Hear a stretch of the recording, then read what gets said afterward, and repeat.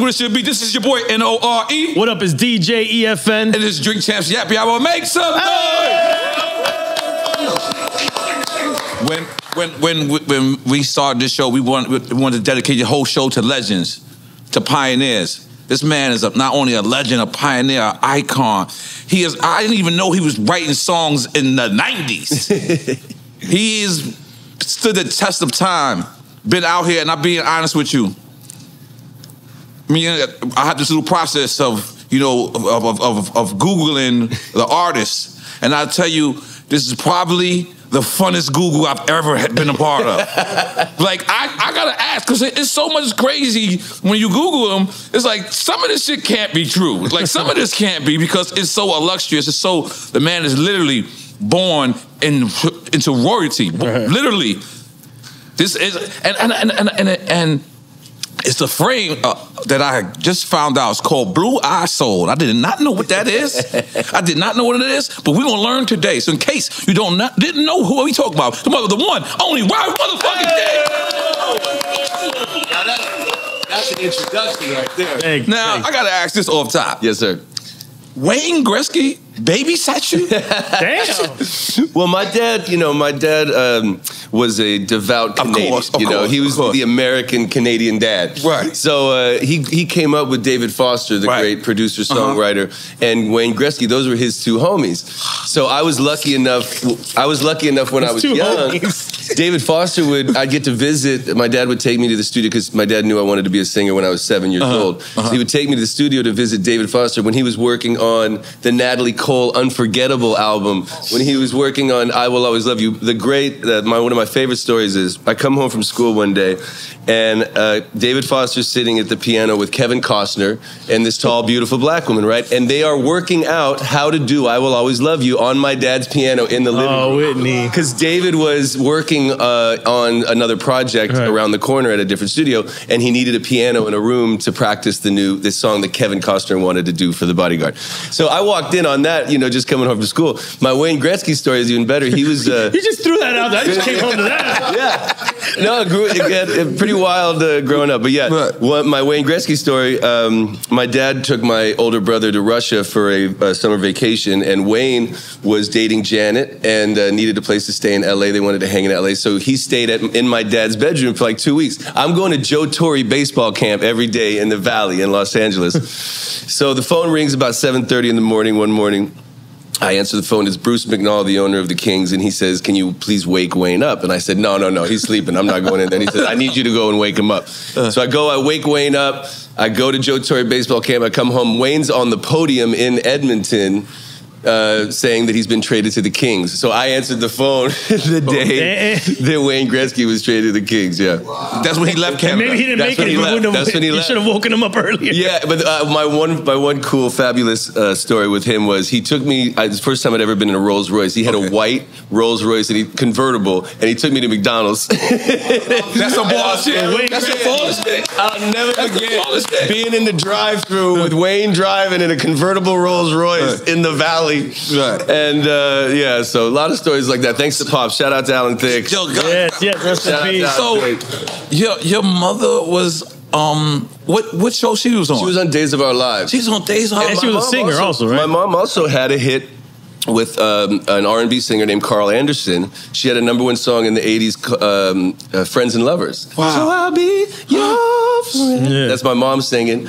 with Carl Anderson. So, you know, we've been trying to be black for generations. This ain't brand new. I actually have a joke because my grandfather was a jazz trumpet player. His father was a jazz trumpet player. So my joke is we've been trying to be black for 6 generations. Wow. no, but okay, because while we spending on Different Strokes. Yeah. Your father wrote that? And sang it. That's my dad singing. He on Different Strokes? Different strokes it takes. That's my dad singing.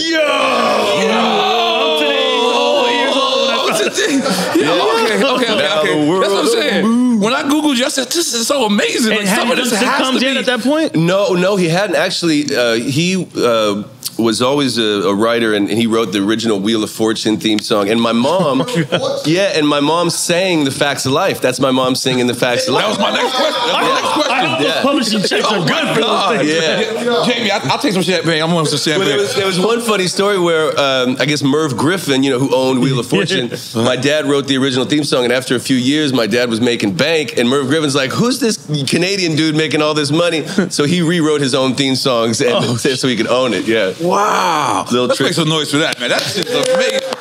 I'm sitting there reading, and by the way, we do this for be artists, and I'm sitting there, and that's my friend over there, Diego. He gets hyped for nothing. And he's over there like, "Oh shit!" The kids kept reading, and we were like, it just kept going, and I was like, it was like, so how was your childhood? Like, if you shit.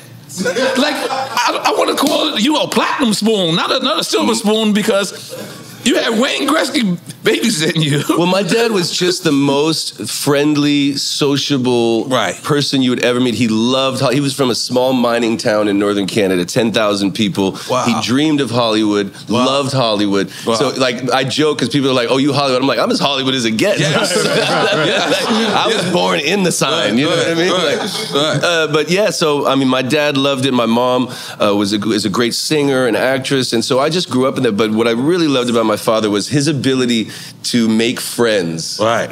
And legitimate long-term friendships that when he passed away, the people that showed up for him, even if it's Leo DiCaprio, they was on the show together. That was Leo's first job was Growing Pains. And so Leo and I have been homies ever since we were sitting in the classroom together at 14 years old, so. Your homies list is it. I'm just saying, like, I was Googling this shit. I was sitting there like, some of this got to be made up. Sometimes you go Google yourself and like people would say shit about you, but this is crazy. So, okay.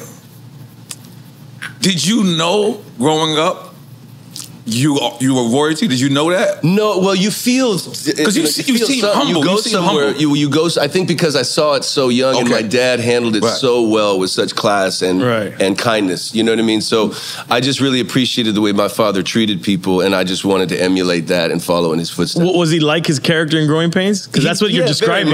Very much. I mean, he was a little more naughty. You know that. He had his run hosting all the pageants and had a little fun with that for a while.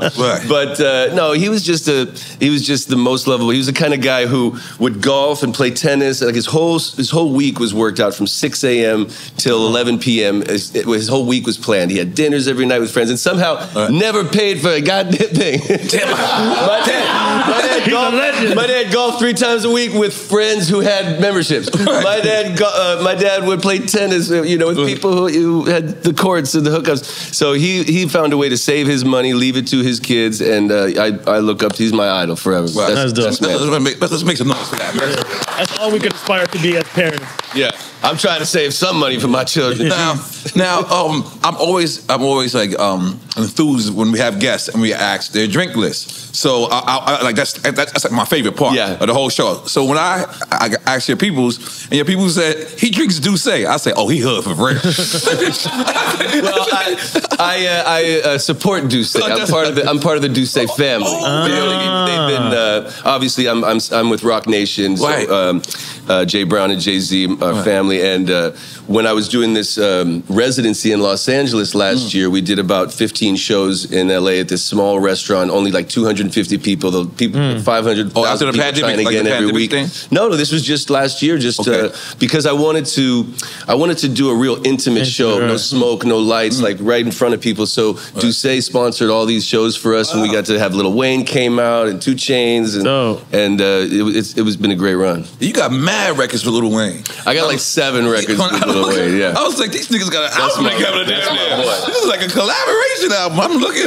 That's my boy. How is that? Like,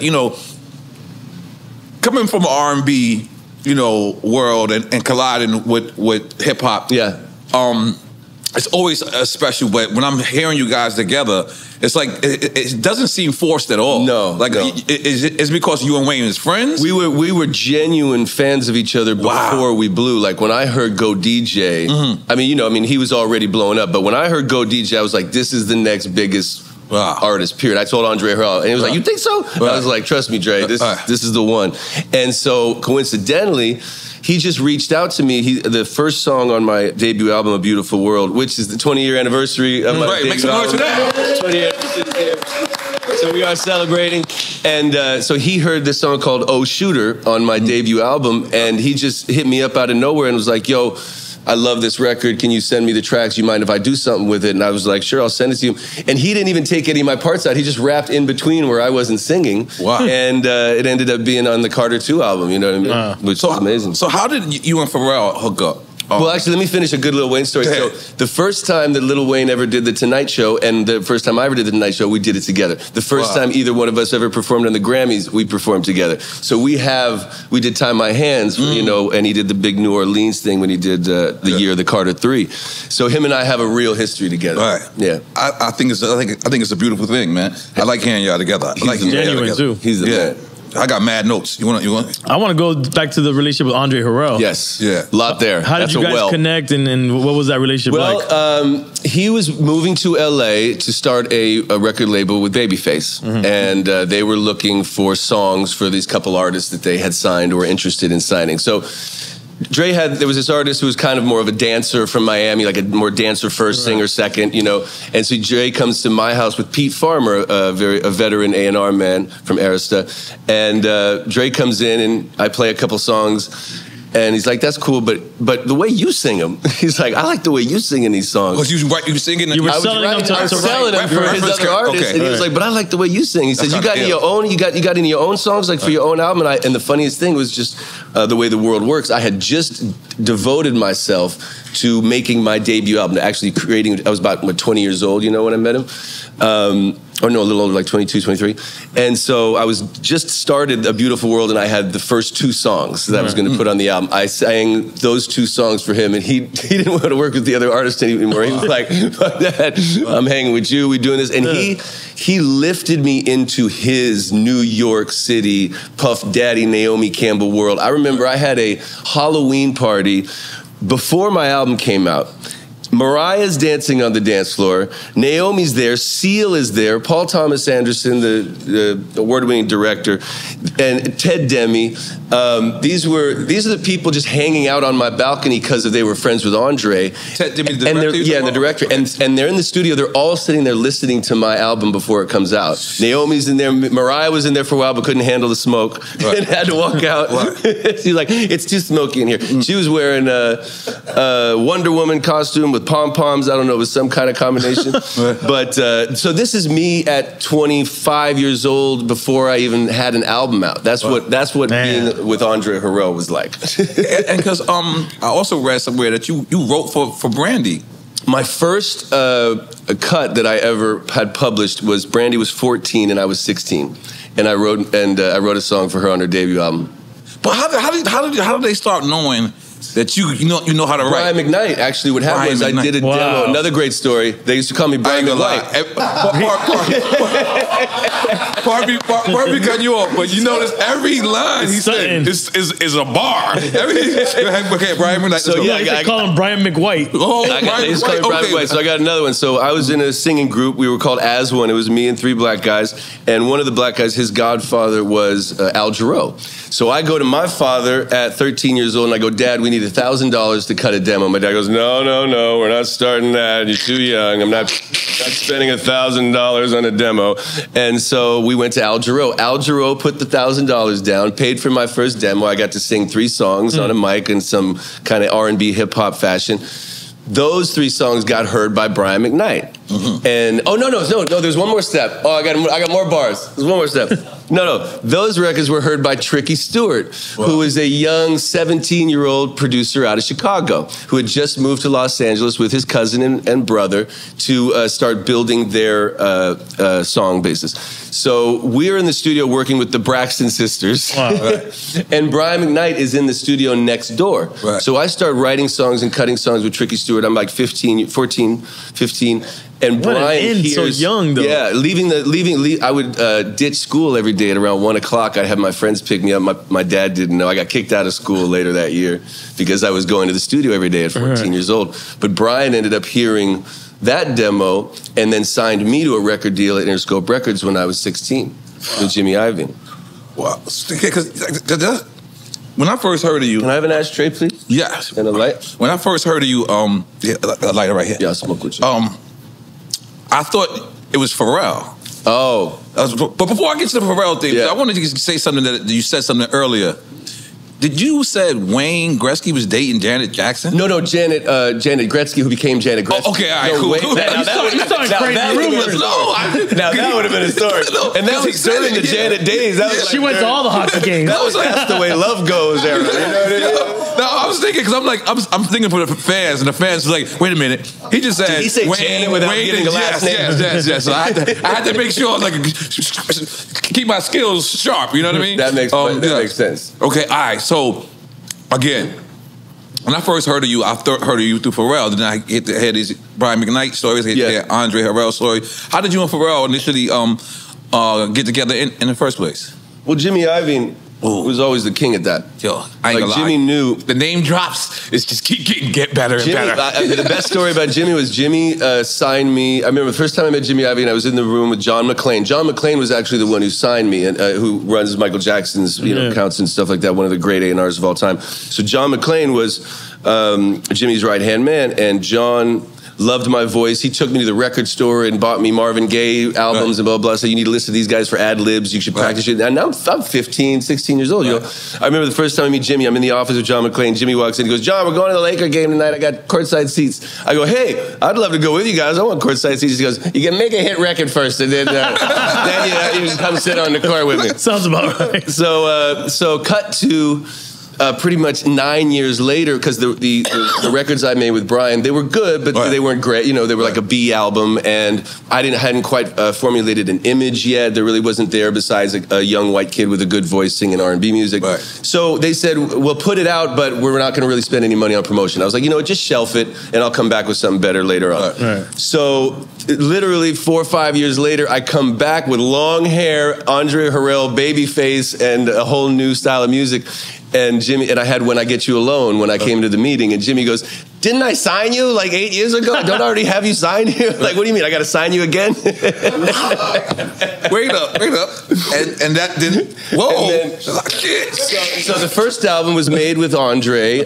Face was more of a friend. That album was all Andre. Like, my musical and artistic development all came from Andre. And my confidence. Like, I had never met anybody who also believed in me, maybe even more than I believed in myself, who saw me bigger than I saw myself, because Andre saw the whole thing. He saw the fashion, the tequila. He saw the future of everything for all of us, you know? And sometimes we didn't even think as big as he did, and that was the genius of Andre. Okay. Rest in peace, Andre. Yeah, rest in peace, Andre. We love you, miss you. But how did you get with Pharrell? Then Pharrell, so after the first album, Jimmy's like, we got this super talent, and but he didn't connect. We didn't find a way to sell records yet. So he says, I want you to meet with Pharrell. So I go in the studio with Pharrell. Luckily, knock on wood, luckily I had Lost Without You in the meeting. So I show up to the meeting to meet Pharrell for the first time. Now, we had met like at parties. And he knew of my first album, so did Jay-Z, and like I knew all these guys, and we'd hang out at parties, and there was a respect, but I hadn't had a hit yet. So I go in, and I hadn't even recorded the vocal yet, so I sing Lost Without You live in Jimmy Iovine's office for Pharrell the first time he hears it. Obviously, I was signed to Star Trek, I got the next day. Wow.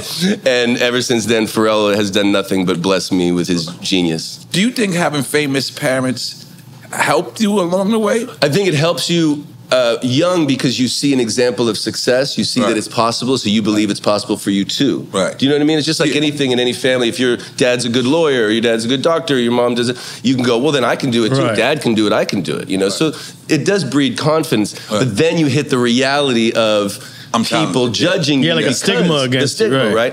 And then, so yeah, that affected me at a younger age. Now, in hindsight, I realized that's what you have to earn as an artist. You have to earn your own individuality and your own impression that you bypass or at least parallel yourself to your parents' accomplishments. Did you feel that anybody ever treated you as a novelty in that moment? Like, oh, I feel like when Andre, because Andre had respect from everybody he played music for. So when Andre first started playing my music for people, there was people listened, you know, and I remember when he played some of it for somebody at either Rolling Stone or one of those popular magazines, and they were like, they think you sound like Maxwell, and I was like, is this a bad thing? Right. I was like, the guy just sold 4 million records, and he's good. Sold out the Forum. Right. What's wrong with sounding a little like Maxwell?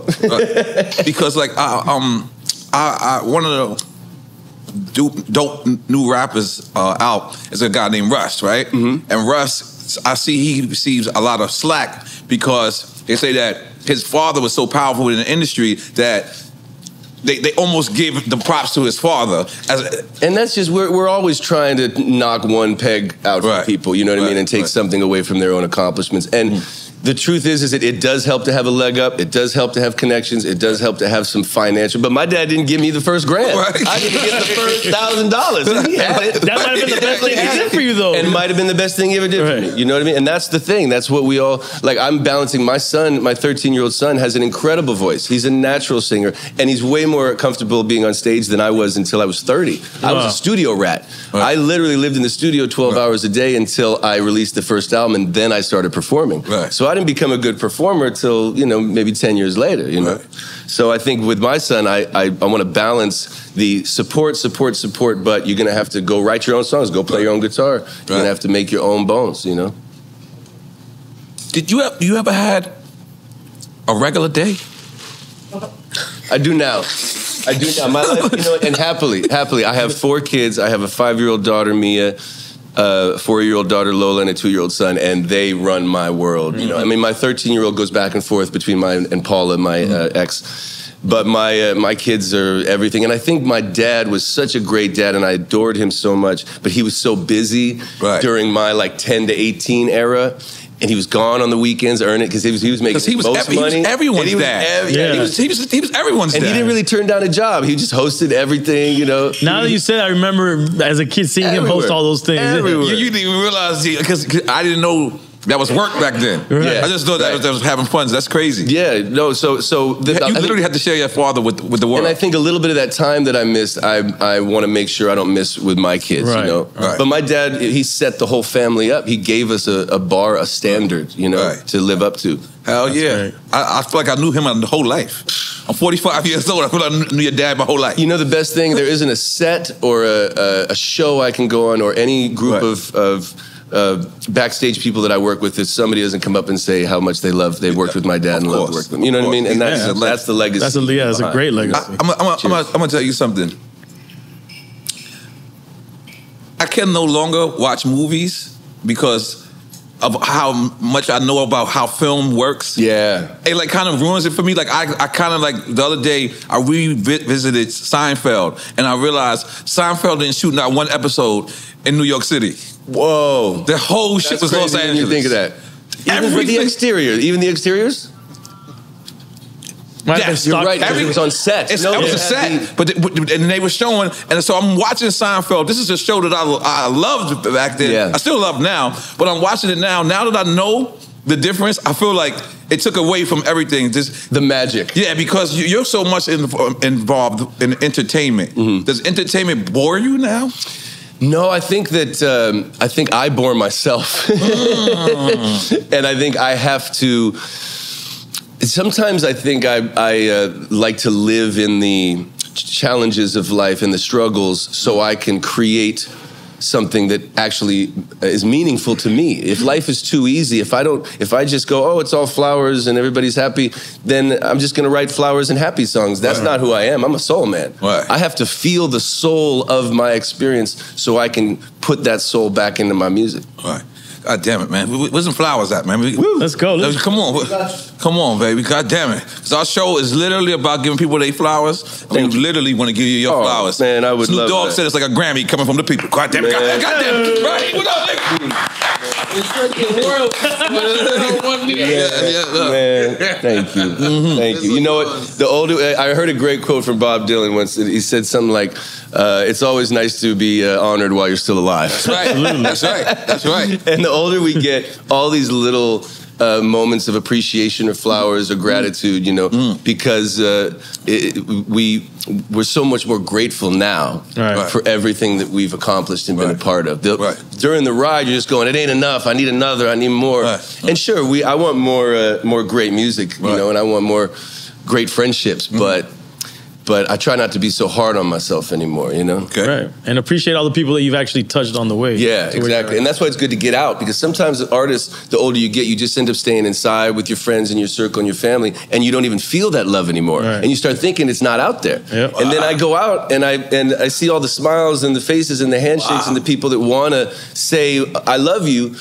And if I'm staying in my house all day, I'll never get to feel that love, you know?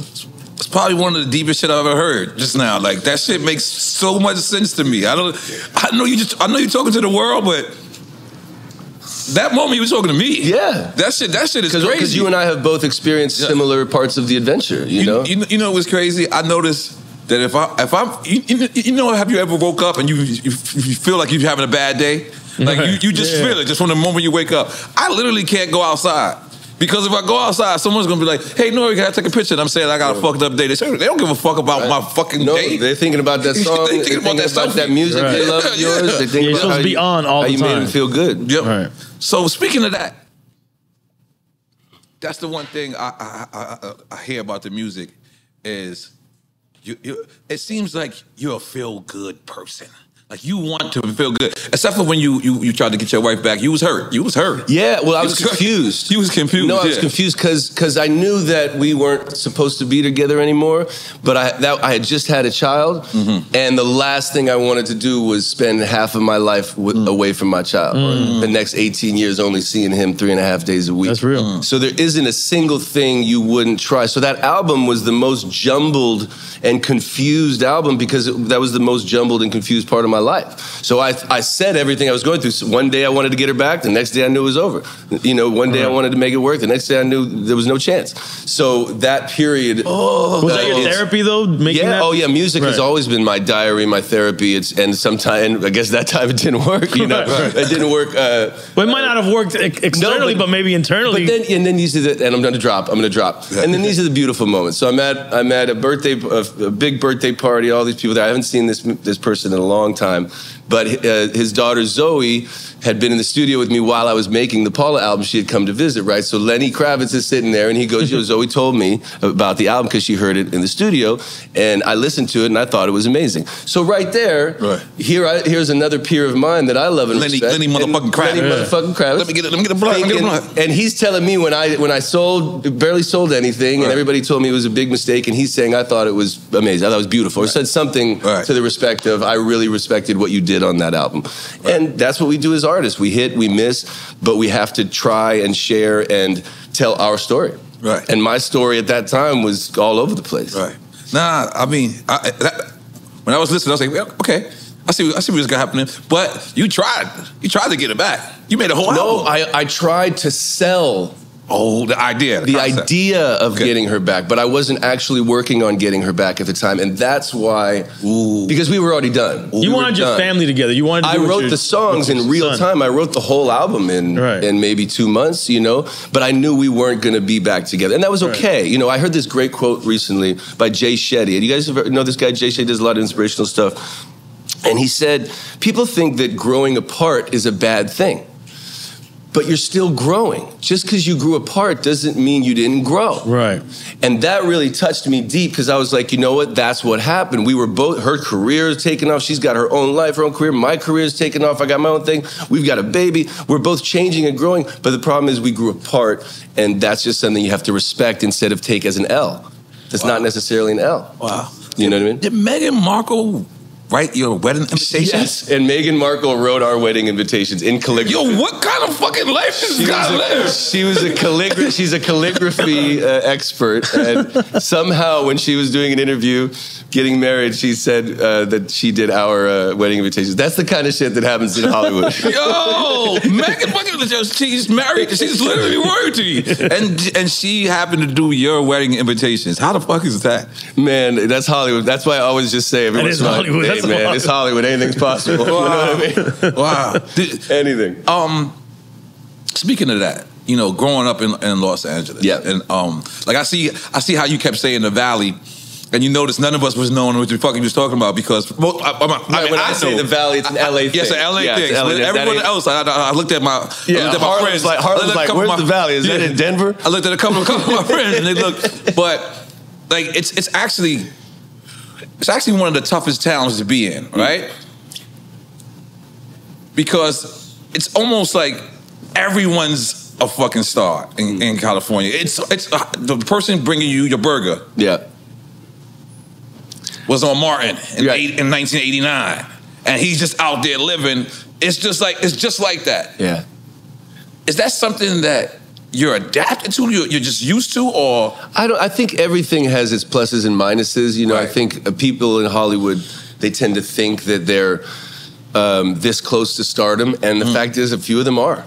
Right. It really is. You know. So I've seen it happen. I've literally seen somebody a month earlier, and then the next month they're on the cover of Time magazine, and nobody. You know, I mean, it's things like this really do happen, and I've been lucky enough to see so many journeys realize their potential. So I do believe, even when I see my kids, I don't tell them this is not possible. Anything is possible. I've seen it happen. I've made the impossible possible. You know. But how do you prepare them for the rougher side of that? Because the percentages are against most. Well, I don't encourage any of them to get into the entertainment business. I encourage them to have craft, to build craft. Something you love to do. If you do it long enough and you build a craft at it, you will succeed. You will find a place. You can't just want to be a star. You want to be a star, good luck. You know what I mean? But you want to have craft. And if you earn the hours that it takes to learn a craft, I spent 12 hours in the studio every day by the time I was from 16 to 20. You know what I mean? So by the time I was 20, by the time I was 22, I had written and produced 24 gold and platinum records. Before I'd ever released one of my own songs, I had already had 24 gold and platinum albums. You know, I was on I wrote Mark Anthony's. Yeah, you got to look for salsa, Christine, right? The funny thing was, I had this lucky streak in my late teen years, in my early 20s, where I happened to be on everybody's biggest album. The song that I wrote for Usher, Confessions. The song I wrote for Christina was her debut album, her biggest album. The song I wrote for Mark Anthony, his biggest selling American album. The song I wrote for Maya, it was her platinum album. So I had this incredible Pink's biggest album was her first album. All of my notes. This was literally by the time I was 22 years old, I just amassed a Who's helping you get those placements? Because that's difficult. Publishers. You have a publishing company. Luckily, I signed a publishing deal when I was about 16, 17, and she would pitch me to all these artists, and they'd come by our studio, and we'd write a song for them, and then just get lucky to be on a I never had the hit. I never had the hit. Always had a cut on the biggest album. Yeah. That's all you need. Hey, man. You ready for a quick time slam? Let's go. You guys mind if I do a quick cigarette break? Yeah, okay. All right, we're going to give you two options. You pick one, and we don't drink. But if you say both or neither, you be politically correct. If you give the politically correct answer, we're all drinking. Okay. But we don't leave you by yourself. No, we drink with you. We drink with you. But if you pick one, nobody drinks, and feel free to give us a story or anything that comes to mind from any of these two things we tell you. Okay. You want to start or you want me to start? Yeah, you can start. All right. Usher or Chris Brown? Oh, well, I artistically love both, but I'm going to have to pick my man Usher just because we go back 20 years. Yeah, got a Grammy together too, right? Yeah, that's my boy. Okay, fair enough. Like, we go to each other's kids' birthday parties and stuff. Yeah, you got to pick him. See, Breezy don't text me back sometimes. I'll be sending him fun videos. We hung out recently and had a blast together. But I sent him a video because my girl and her friends love Chris Brown. Like when it's girls' night, it just starts with these hoes ain't loyal. You know what I mean? So wasn't ready. So I be texting him from the party bus on the birthday night, giving him one of these. You know what I mean? Sometimes he hits back. So what is it? Read scene? How do you mean? Like No, I would just be like, yo, party Indio jams tonight. You know what I mean? Oh, Stuff like that. I like to send videos to my friends when we're partying to their music. I thought you meant like, you know when you text him back. Usher answered. So that's why I'm going to pick Usher. Usher answered FaceTime. That's the deciding factor. FaceTime in the party bus. Usher FaceTimed with us while we were listening to Daddy's Home. Okay. By the way, I don't want to ask this one. You can. I got you. Nas or Jadakiss? Oh, well, I got records with both. That's another drop. Okay. Yeah, I was letting you go. I did not want you to stop. I don't know how. Yeah, I don't know how you can pick between those. We drinking? Yeah. All right, we're drinking. Okay. Cheers, Shot. cheers. Shot. Salud. Thank you. Salud. Bless. So we do a little bit of shots because the game is a little long. So, Yeah. I got shit to do today. Yep. Thank you. Drink champs. I'm fucking with you. I'm fucking with you. Okay, this is a good one. Marvin Gaye or Stevie Wonder? Oh, well, that's a both. You guys we're gonna be drunk soon. Because first of all, there's nothing that you can't learn from either one of those catalogs and artists and heart. What I love that Andre Harrell always knew that those were my two favorites because they sang about love, and that's my core. Has always been to sing about love or to sing about trying to make love better. Okay, take your shot. You have to love that shot. Yeah, I'm a love. Yeah, thank you, Stevie and Marvin. Thanks a lot for both being amazing. And by the way, we got that ukulele, just in case you know. That's the best. I'm good. I'm planning a nap after this. Yeah, the best on the planet. Motherfucker ukulele, make the noise. Hey. Got Diego over there smoking it down. God damn it. No, it is good. It is good. It is good.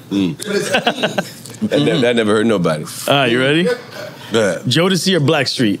Oh, once again, Teddy, that's Andre Harrell family. So Teddy, I have a record with Teddy. We did Sex in the Morning together with Snoop Dogg on it. I love Teddy. But Jodeci off the chain. Jodeci taught me so much vocally. Like I worshipped KC and JoJo, and as a listener, it's just the songs, the production, like that era. I was 13. I don't think anybody influenced me more as a teenager than Jodeci, vocally and musically. Like that was I sing "Come and Talk to Me" in acapella in my show. You know what I mean? Like great record, and the remix even better. And you know what's so great about, and I know you experienced this too. Growing up idolizing these artists, and then here I am, and him and I have been texting about doing a song together. He's like, "Yo, I need a song like." What was the last thing he sent me? I need a song like. I'm forgetting the artist. Who's this texting you, Casey? See now, this shit is catching up to me now. Now I can't remember my favorite artist. No, Casey and I have been texting, because when Andre passed, and just all of the disciples of Andre, you know what I mean. We all have stayed in touch and become friends, so Casey and I have been talking about doing a song together. I can't remember the artist right now. You got That'd be incredible. Tequila. Okay, so you picked Jodeci. I definitely picked Jodeci on that one, so I don't have to drink. Yes, you don't have to drink. But shout out to Teddy and Blackstreet. Shout out to Teddy. Biggie or Big L? Definitely Biggie for me. Okay. Yeah. Lil Wayne or Drake? I gotta pick Weezy. Gotta pick Weezy. I should take a shot for me knowing that you're gonna pick Weezy. Gotta pick Weezy. I think you're gonna pick Weezy. And Drizzy, we're in the car every week for the last 15 years to Drizzy. So, but there's something about Wayne. There's something about Wayne I feel that just has never existed and will never exist. Like it's just such an individual, lyrical, vocal perspective that he brings. And he's a cool dude too. Like very cool dude. But your father was like the first king of Canada, and then Drake is like the king of Canada now. Drake is the king of Canada. Drake's the king of Saint-Tropez. Don't get it twisted. God damn it. That's a good one. Okay. Brian McKnight or Keith Sweat? Gotta go with McKnight, because that was my Keith. Those records that Keith. I remember that was what was so great about. Remember I told you about Al Jarreau's.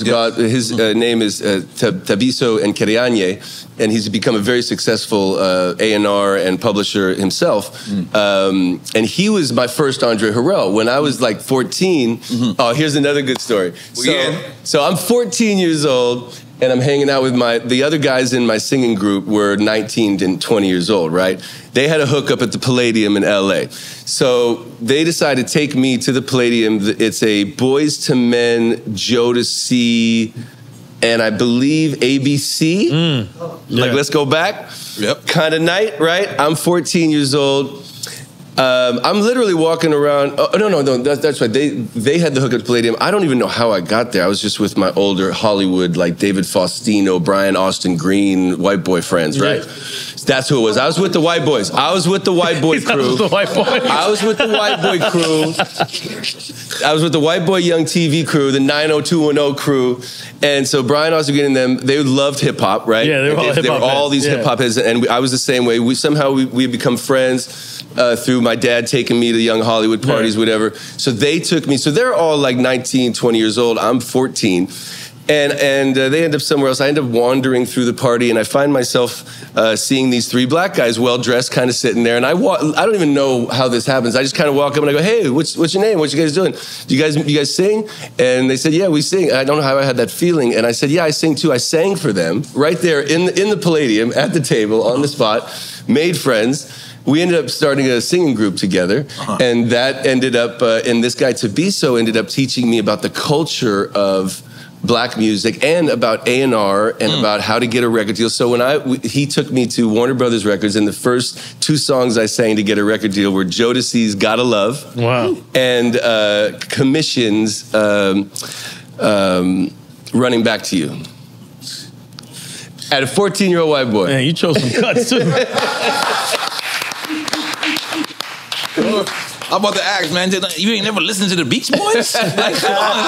No, I think we all, maybe I wanted to I love black music and black culture so much naturally. Michael Jordan, Eddie Murphy, like that whole era. Right. As a white boy, I remember listening to NWA with my headphones and my Walkman in the kitchen, and my mom doesn't know I'm listening to a bitch, a bitch is a bitch or something like that. And I'm like, "Oh my God, Mom, if you knew what I'm listening to." I was so obsessed with the whole thing, And so it always just felt like that was where I belonged. That culture is where I belonged, That's beautiful. And I know we still on Quick Time with Slime, but how come, there's people who are obviously white that make black music, and and sometimes they call them a culture vulture. What do you feel about that word, a culture vulture? Like, what do you think? I think that if you're using something, then you're just using it. Right. If you love something, if it's in your soul, if it's in your blood, if you walk it daily and you treat every person that's a part of that movement and culture with the same respect and dignity they deserve, then you don't have to answer to nobody. I like that. That was hard. All right, go ahead. Yeah, Finn, you want to go to the next one? Growing pains or different strokes? I mean, I think we kind of GP. Yeah. Gotta go GP. Love you, Pop. He went kicks on us. Yeah. Trey Songz or Jeremiah? I'm gonna go Jeremiah. I like that record he did with 50. Okay. Yeah, call him Sticky. And you got a song with Trey Songz too, right? Do I? Yeah, you got a song with everybody. Yeah. Oh, it's funny. I totally forgot I was on. This is what happens when you drink too much tequila. I remember I totally forgot that I was on the Quincy Jones redo of PYT, that I did this whole vocal and T-Pain's on it. Oh shit! Because I think what happens is you get into a place where Blurred Lines in that year or those couple years, and you're just doing stuff. It was literally you're getting calls lines for everything. And of course, if Quincy Jones calls and wants you to drop a verse, you just do it. No matter what it is. 6 years later, totally forgot I'd ever done that record. Wow. That's the beauty of the business. Okay. Podcast or radio? I haven't gotten totally into the podcast thing yet. My girl loves it. I think it's my impatience. Do you know what I mean? I don't think it's easy for me to sit down and do long form. I don't like watching series. I like movies. Right. I have a tough time. I like when I'm into a series and the new episode drops once a week. Right. So there's a separation and anticipation, and I only watch for an hour or plus. Right. But me trying to sit there and watch 10 episodes in a row, oh, no way, man. Yeah. No, I got to go write a song. Yeah, I'm a binge watcher. I got to go do something. I'm a binge watcher. So you're picking radio. I'm old school. I'm thinking radio. Okay. I am. I answer this, brother. Rihanna or Beyonce? Oh, both. Drink food ain't no answer to that. Exactly. Forever. Missy or Eve? Ooh. Oh, well, I got to pick Missy. Just, I mean, Eve, I did a record with Eve, I think, too. And, but I love, I think Missy was just one of the most game-changing presence. I mean, and her ability to rap and sing and write and murder for other artists. I mean, yeah, Missy's. And similar entrance because she started writing. Yeah, exactly. And the Pharrell connection. There's a lot of connections. She's just, I mean, wow. When you go back on her catalog. Like Virginia. She's Timberland, but Virginia connection. And the songs she wrote for SWV. And I mean, like, beast. Bobby Brown or Johnny Gill? I got to go Bobby Brown.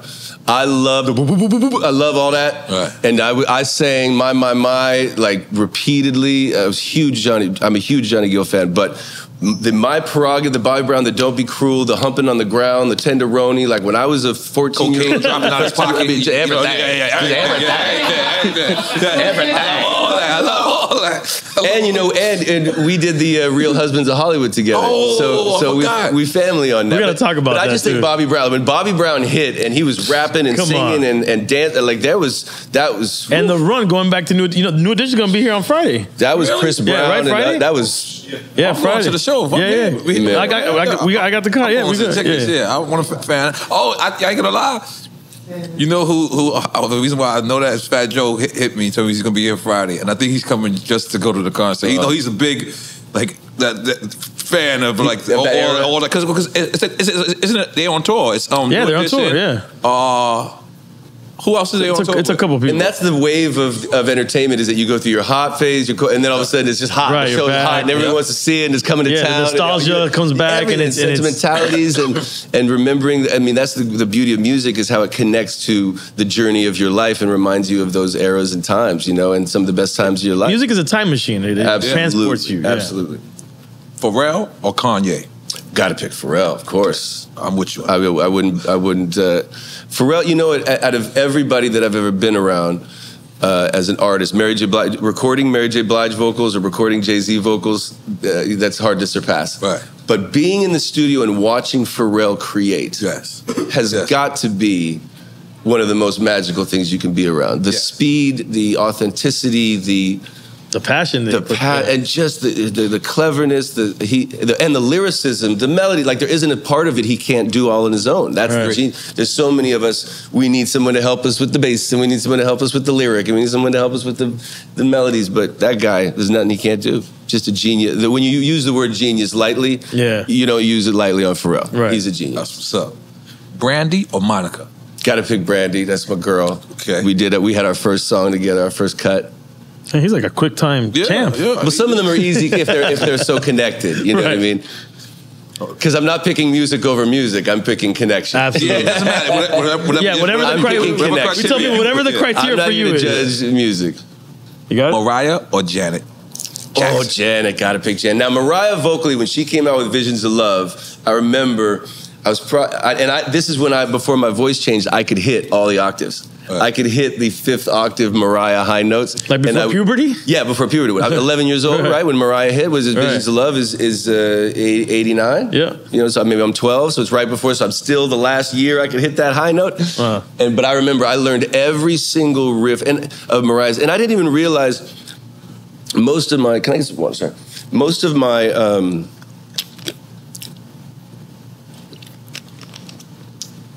most of my studying of riffs and runs came from Take 6. I listened to the Take 6 albums and if you learn how to sing like Take 6, you can pretty much do anything. Right. So that's where I learned most of my riffs. But Mariah, when she came out, I didn't even realize until I would listen back to my records, like the earlier records I made, how many Mariah riffs I was running. You know what I mean? How much she influenced me vocally. Okay. So Justin Bieber or Justin Timberlake? Oh, that's a tough one. Take a shot. That is a tough one. For all the people across the world, they want you to not pick. I'm just telling you, they don't want white on white crime out here. All right? So, no white on white crime. No white on white crime. They don't want that. No white on white crime. All right. By the way, I made that one up. That was all me. Good. I was like, that's not on the list there, but That's good. I know, you know, because I want to be respectful. I'm going through it. Yes. All right. Busta or Eminem? Oh, I gotta pick Busta Bust. We got a few records together, and once again, remember when they had this thing? You could order videos back in the box. I remember when my dad first got the box bill. When he came home and I had ordered $300 worth of videos, and my dad was like, "No more of the box." I remember I watched the Leaders of the New School. At least 20 times. Right. I thought that first video of Busta and Leaders of the New School was incredible. And then, of course, the scenario and the whole tribe connections and so then you get to the different vocal stylings that he's done. You know what I mean? How he can change his voice up so much and lyrical styles. I really think that he's one of the most influential we've ever had. And Busta ever gave you a yeah, it hurts. Yeah, it hurts. Yo, shout out to Busta Bust. Shout out to Bust. First one that called me. Busta was one of the first people that called me when I got divorced. Wow. When I got separated, when it was public news. He called me. I remember I was at the airport. He called me and just let me know he was there for me. And if I needed anything or needed someone to talk to, that he had been through these things and that he would be there for me. Shout out to Busta. Yo, let me tell you. He's such a great dude, too. He's iconic. Busta is my friend that I call for motivation. Like, when it's time to motivate. Like, if I could call Busta and be like, yo, man, shit ain't right. He's going to be like, what the fuck you mean? Like, he'll give you that motivation that you need. And I'm like, all right, Busta, I just needed that. He's like, I call you back. He'll be like, he ain't letting you have a bad day. He ain't letting you have a bad day. He's a great friend. He reminds me of one of my favorite lines from The Godfather with Brando is, you can act like a man. You know what I mean? Like, Busta's like, I'm there for you. I'll hold you, and we can hug it out. But come on, let's get this. He's gonna smack you around, but in a positive way. Let's get the work done. You know. Now this one, I'm gonna be honest. I don't know which way this is gonna go. Tupac or Jay-Z? Oh, Jay for me. I mean, Tupac, of course. There's no way to deny anything that he gave us. But Jay has, because we've gotten longer and more from Jay. Also, we continue right now to be inspired by Jay. Every week, every month, the things he does, the way he handles himself. Different ways, right? I mean, there's so much to be inspired by. Still to this moment, as a husband, as a father, as a businessman, as an artist, you know, as a genius. So he's actually one of my favorite people in the world. Oh wow! Yeah, and one of the few people that when my father passed, that I've continued to just kind of once in a while check in with and ask for advice, and when I need a grown man theory.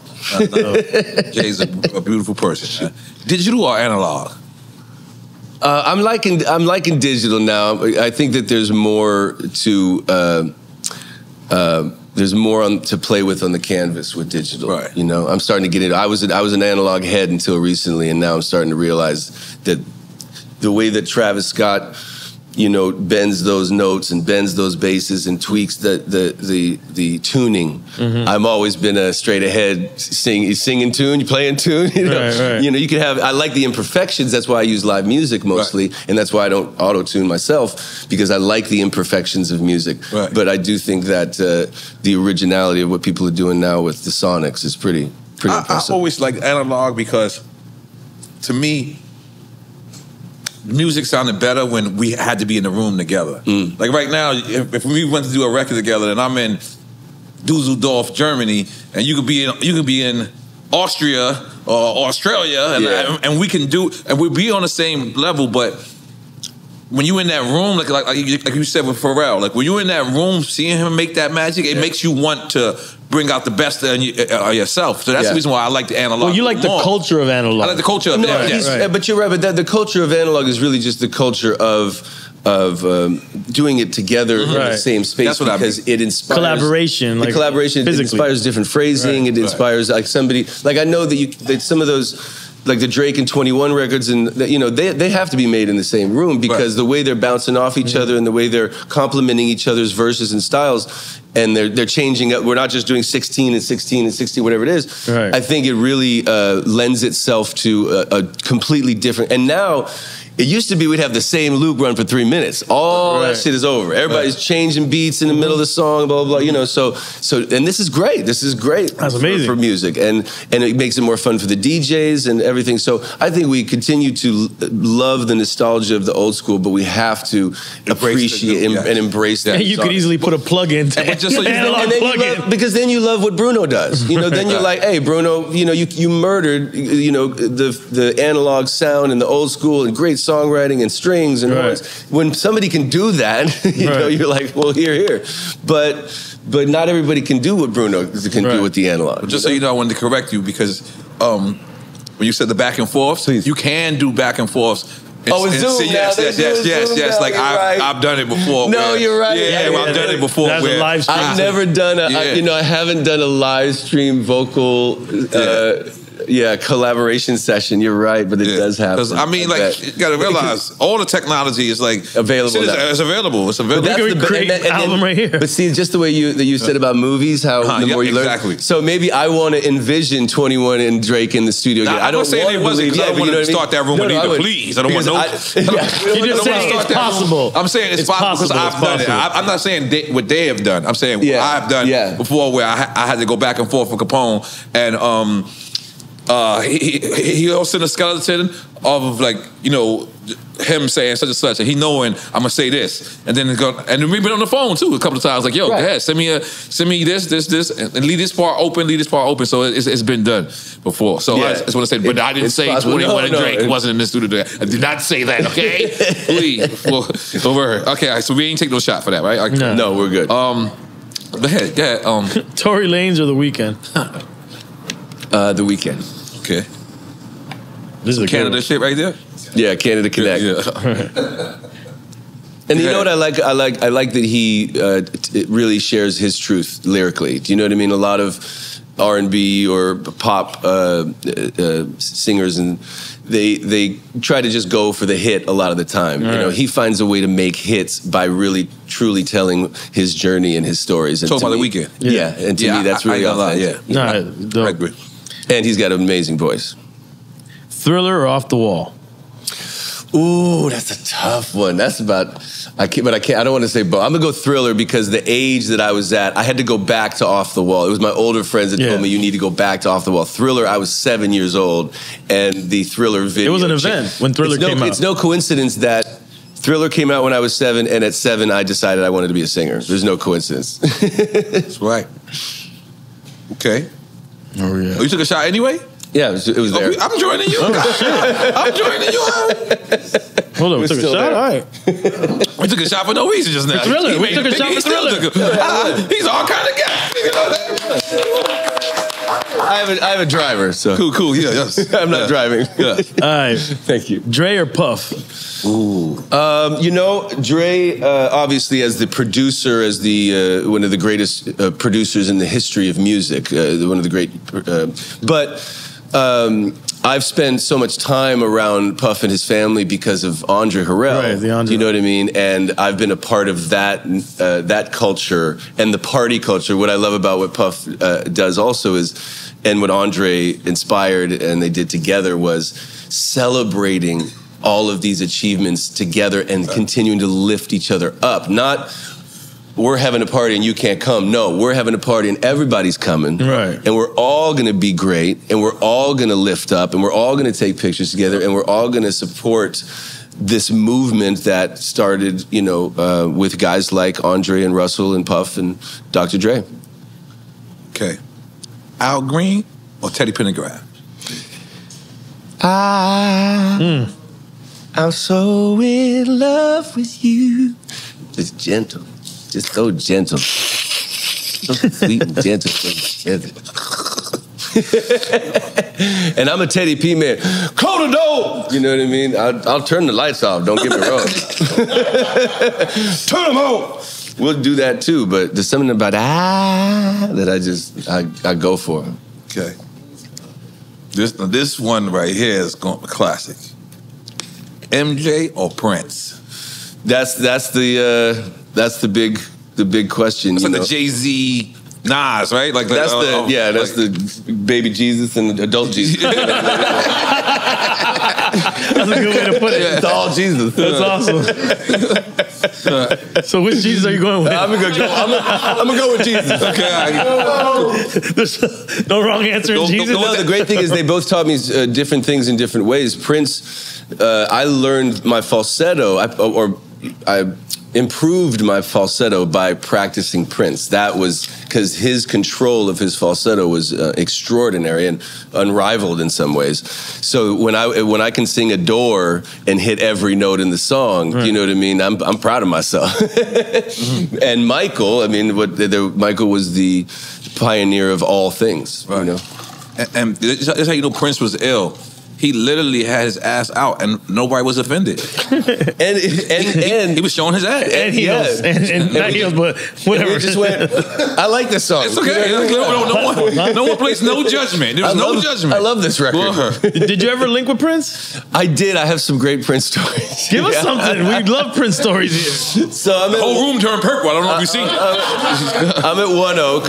Every time. One Oak, L.A. One Oak. No, this is New York. Okay, New York. Every time I would show up at a club and Prince was there, somebody would come over to me and say, Prince is here and he wants you to, come say hi. And so I would come and say hi the first couple of times, but then he would just sit there all quiet and wouldn't talk, wouldn't say nothing. When you're sitting next to him? Yeah, or just like, no, you just kind of like say hi and then he just wants you to sit there with him. Do you know what I mean? Just be. Just be with me, you know, and hang. And I'm like, I get that, but I want to go get wild over here. And you on this witness stuff, you know what I mean? Oh, this is after he got back to the religion. Most of it, yeah, I mean, I think that was the last 12 to 15 years. Yeah. Witness stuff. Yeah. And so one night we're at One Oak, and I go to the booth I'm usually at with Richie Akiva. Shout out to Richie, my boy. And Prince is there, and he's got a lovely lady with him and another friend. And I say hi, and we shake hands, and then I'm sitting there, and he just is doing his, sit still kind of thing. He's not even moving his shoulders or dancing. I'm like, you can dance your ass off. You're not even grooving. So I tell Rich, I'm like, yo, get the mic and tell the DJ to play a Kiss. You know what I mean? So I'm sitting about as far away from him as we are now. And the record comes on, I just go, you don't have to be beautiful. And I sing note for note the whole song. So as he's sitting there, but after a few lines, he like leans over and he says something to the lady like, who's that singing? And she goes, it's Robin, he's right there. And he looks at me and he just goes, for the next 2 minutes. Holy shit, make some noise for Prince, man. That's Prince. You ain't got a Michael story? You got a Michael Jackson story? That was Prince. I wrote Michael sang a song of mine. I'd seen you. Yeah, I wrote a song. My Michael story is it was the day after the Grammys. It was Madonna and Ricky Martin.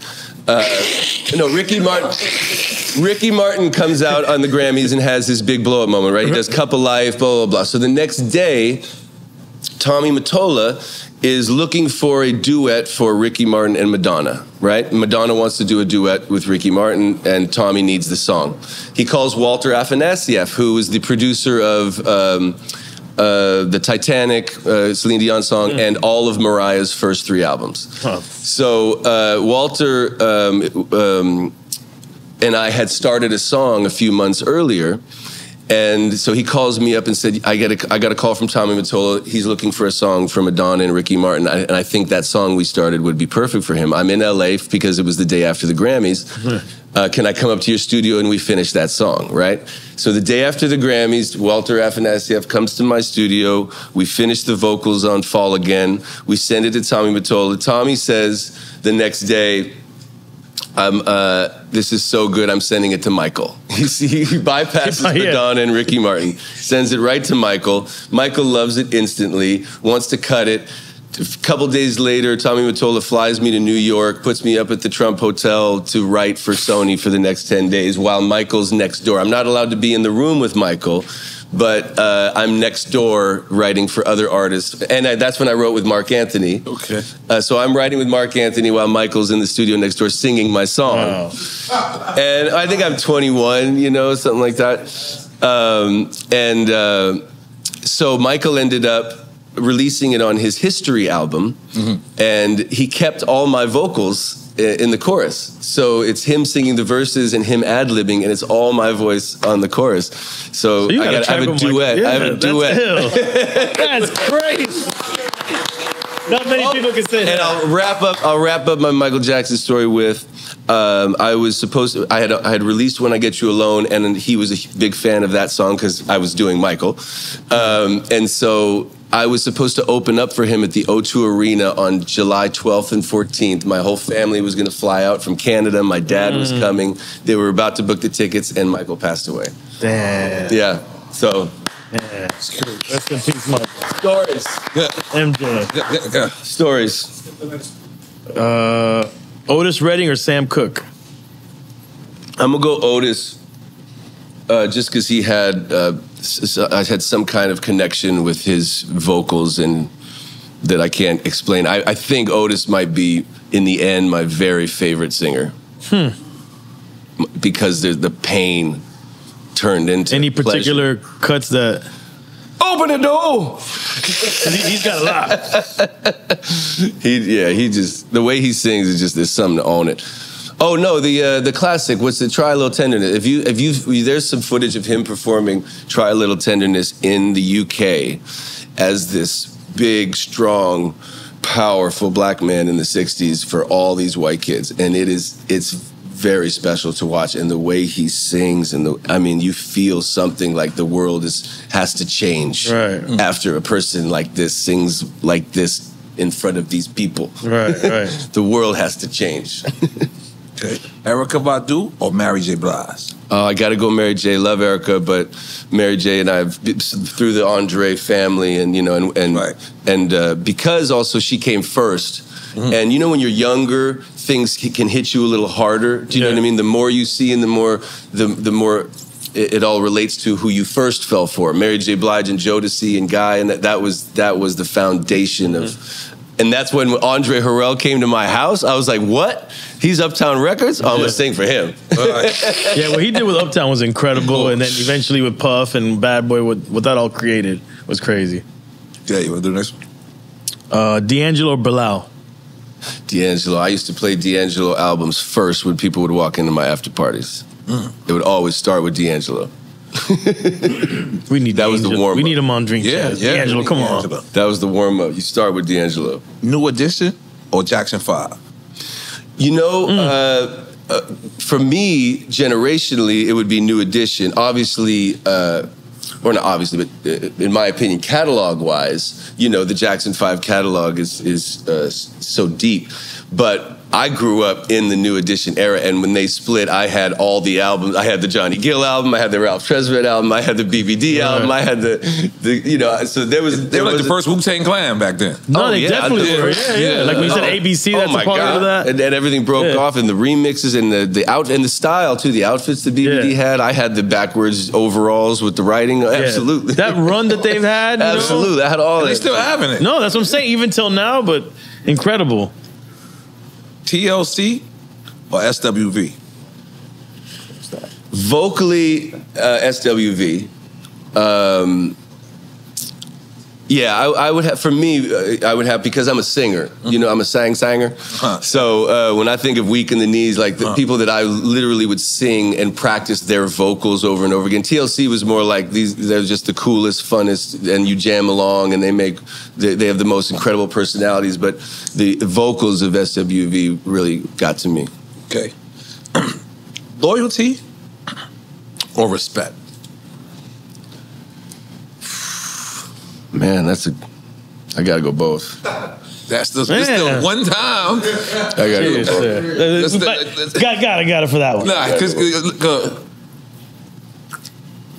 you can't really have one without the other. Yes, make a note for that. Well, I like that. You can't have one without the other. Yeah. It's true. Because you got to think about it. You can't have one without the other. What's that, Love and Marriage? Yeah, Love and Marriage. Loyalty and respect. I always thought I was the Black Al Bundy anyway. Yes, sir. But we play this game all the time, and the thing is, that's the one time that we're not trying to be tricky is... I think loyalty and respect is just hand in hand. I think you have to have both in order to exist. But so let's get, now that we got that out the way, let's get to Blurred line. Oh, God. Should we take a smoke break? You know what? Smoke a cigarette in here, man. Go ahead. Go ahead, man. I just don't want to do it on camera. I just didn't want to do it on camera. You want to do it on camera? All right, then cool. Now go. I need a little sugar, yeah. Okay, cool. Yeah, I'll do it. I don't want to get on camera. All right, cool. I respect that. That's what I want to get back to that because one of the things is the Malibu fires. Yeah. How did that happen? Well, it had started over on the other side of the hill in the valley, San Fernando Valley, and it was beelining straight for our neighborhood during the night. So wifey was checking, the updates and everything, and then around 6:30 a.m. I got up to get ready to take my son to school. I had a 9-month-old daughter, and wifey was pregnant. So the fumes and the smoke that were coming were so bad that I was like, we got to get out of here. I don't want any of us breathing this stuff. So let's just get out of here. So we started packing up, and then around 8 a.m., right when we were about to leave, it was a mandatory evacuation for the whole city. Damn. So we knew something was wrong. So I went and grabbed my my music first. I went and got the computer that got all the music. And I got my guitars, I got my dad's photo albums, I loaded up everything I could into the car. I got a few suits, you know what I mean? And my son packed a bag. I was like, pack up, and he just put like a pair of underwear and a book. And I was like, dude, you better grab some shit. But yeah, so we got in the car, headed north to Santa Barbara, and then went around to her family who's down in Huntington Beach. And spent the night with them, and when we woke up the next morning, a neighbor sent us pictures of our just rubble. The whole thing, of your rubble. house. Yeah, just into rubble. The funny thing was, I have a carport. Right. The carport wasn't touched. I could have taken all the furniture. And the thing that really bugged was my piano that I wrote all of those songs on. 20 years burned. Yeah, that one hurts. But thanks. Shout out to Yamaha for sending me a new one. You good? Yamaha, you did the right new one, Yamaha. That is crazy. Because that new one's supposed to be on the way. That's what's crazy about California is you guys actually have earthquakes. You guys have fires. Like why is California this beautiful place that y'all still stay at? I think it's just 70 degrees every day. You know what I mean? It's just like, I remember Jimmy Iovine told me that. He was like, I moved out to California. I worked in New York my whole life. Then moved out to California, and I was like, I'm never going back. Right. And I think some people have that. Some people are diehard New Yorkers, and some people are like, man, the New York struggle is hard too, right. And sometimes you're looking for a little. That's why a lot of New Yorkers like to go to Florida too, Right. Yeah. But there's nothing makes you stronger than New York. You know what I mean? And like my New York friends, I wouldn't be like I wouldn't have been able to handle like when I need shoulders, I call my New York friends. You know what I mean? And they know how to give you that pep talk and that let's get back to it game. You know what I mean? And sometimes I think us Californians, we just wallow in that sunshine for a minute. Is it sunny again? But you learn a lot from New York, from New Yorkers. But Malibu is one of my favorite places on earth. It's a retirement spot, and I didn't realize that when I moved out there, it was because I had a son and I had this new lovely lady. Shout out to April Love, and I wanted to have a big family, and so we had 3 kids, and it's beautiful and it's gorgeous, but also I really miss I used to live in the Hollywood Hills, and I'd have Andre stop by every couple of days, and we'd smoke one, and I'd pick up on some culture. He'd bring some friends by, get some new information, and that really inspires the music. Right. You know what I mean? And so once you get out into your little bubble, and it's just me having to create out of thin air all the time, and I don't have all this information and flow. It's a little more challenging sometimes. Mm-hmm. So I miss the energy and the flow. Might be moving to Miami. Let me ask you because one thing that happened in Miami was people had hurricane insurance, but not flood insurance, which was like I remember me when I first moved out here, and it was some type of storm or whatever, right? I forget what it is, but it was Sandy.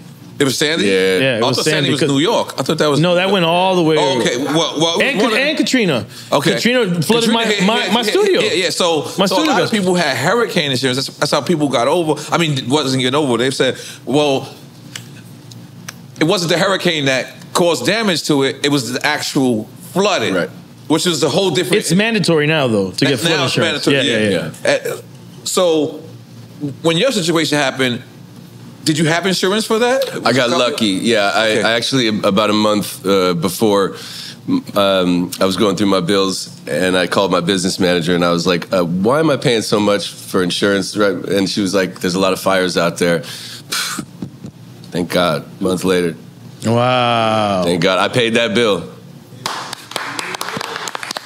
And you know, 4 years later, in hindsight, I got a brand new home, you know, that I built for my kids, that I built for my. I got my own little man cave outside with my fireplace and my barbecue, you know, and I got everything lined up so the kids are right there and their play areas is right there and the tree house and all that. So, you know, I think that you get through your toughest times. But what was important to me, especially when that happened with my son, was just to show him how we survive as a family. That's when you have to lead by example and keep the laughs coming, keep the joy coming, and let them know that you're going to be okay, we're going to be okay, and tough times make us strong, you know? And metaphorically, rebuilding your home is just showing your kids, like, look, it comes apart, you rebuild it. And we have each other. Like, really, let's focus on gratitude of we're alive, we're healthy, we're together, and we have a home. We have a roof over our heads. So that was like the chain of events for you, right? I think the house. Oh, yeah, I had a run. I got divorced, sued, house. My father passed away. My manager passed away. My house burned down, and then Andre passed away. Jeez. I lost all three of my big brother, father figures, you know, in a couple years. Yeah. Now, me as you know, being a fellow entertainer, I always knew that I never got over my father's death. Right. Yeah. I never did. I never. Like I buried it with music. To tell you the truth, I'll be honest. I remember on the day my father died, Chris Lighty came to see me as my manager, who passed away. So Chris Lighty as well. Love you, Chris. And he told me straight up. He was like, "Yo, it's either we can get off of this tour." I was on tour. I had the #1 record as my father died. Right, number one record, #1 album in the country. Don't know what it means at this time. I'm 20, 22, 20, whatever. But I remember him saying to me, like, "Yo, it's either we get this money back or we can just stay." And in hindsight, that was the right decision. It was. You worked through the pain. It was the right decision. Yeah. But later on in life, I could still feel that I never got over it. Yeah. So, I mean, as a person who lost my father too, obviously my father wasn't as famous as your father was. But he was your hero. But he was my hero. He was my hero. He was literally my hero. I hear you talk about your father. Yeah, he's my hero. So how is that coping with this? How do you do it? Well, I had 3 kids in a row. Mm-hmm. That was him working for you in heaven. He put you right to work. No, I 3 more me, nigga. No. You know what? I had to fill the void. Mm-hmm. I had to fill the void. And I don't know if 10 kids could fill the void of my father. You know what I mean? Right. But they definitely have given me a purpose, given me love, smiles, and made me wake up every day with something to do that I love doing. That's dope, man. How much has being a father changed the day-to-day business of doing this? Oh my gosh. Well, let's just say we don't drink tequila unless we're on drink camp. Good parenting 101. But no, I think that, you know, if you're going to get up at 6:30 and be present, and I take my kids to school every morning. I'm up at 6:30. I like to be the first face they see. I like to give them their muffins and their pancakes, and I like to take them to school. And then once I know they're at school and they're loved and they're feeling good being about nurtured, themselves, then I can go to my job. You know what I mean? Right. So I like to prioritize my day as my kids come first. They know that their dad loves them and got them to their thing on time. Right. Well, sometimes on time. Right. And then dad goes to get his exercise or work on his music, blah, blah, and then we finish the day as a family, you know? Right. That was the one thing about you that was super impressed off top was, we know we do this a lot. And you were on time. You were 3 minutes early. I was like, and then I seen you had your shit together. You had your people coming out. They start filming you. I said, oh, y'all was very professional. I was out there like this. I was out there doing the thing, watching. Oh, you broke the blinds? What? I don't know. You broke them? That could have been me. Maybe, I don't know. But I looked and I was just so impressed because that's the thing about the business is a lot of us take shit for granted. Yeah, especially early on. And I'll tell you who taught me this. One of my idols. His name is Leo Combs. Yeah, Leo.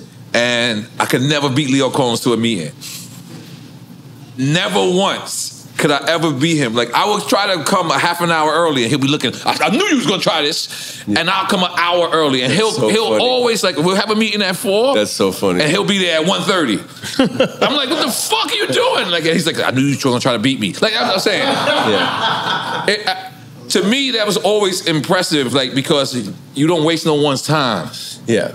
A person's time is so valuable. And the fact I know, without me like fully knowing you, I know that you are a great person because you can't. It's just certain things about a person that I have to assess in 15 seconds. Right. And you met every criteria in 15 seconds. Yeah.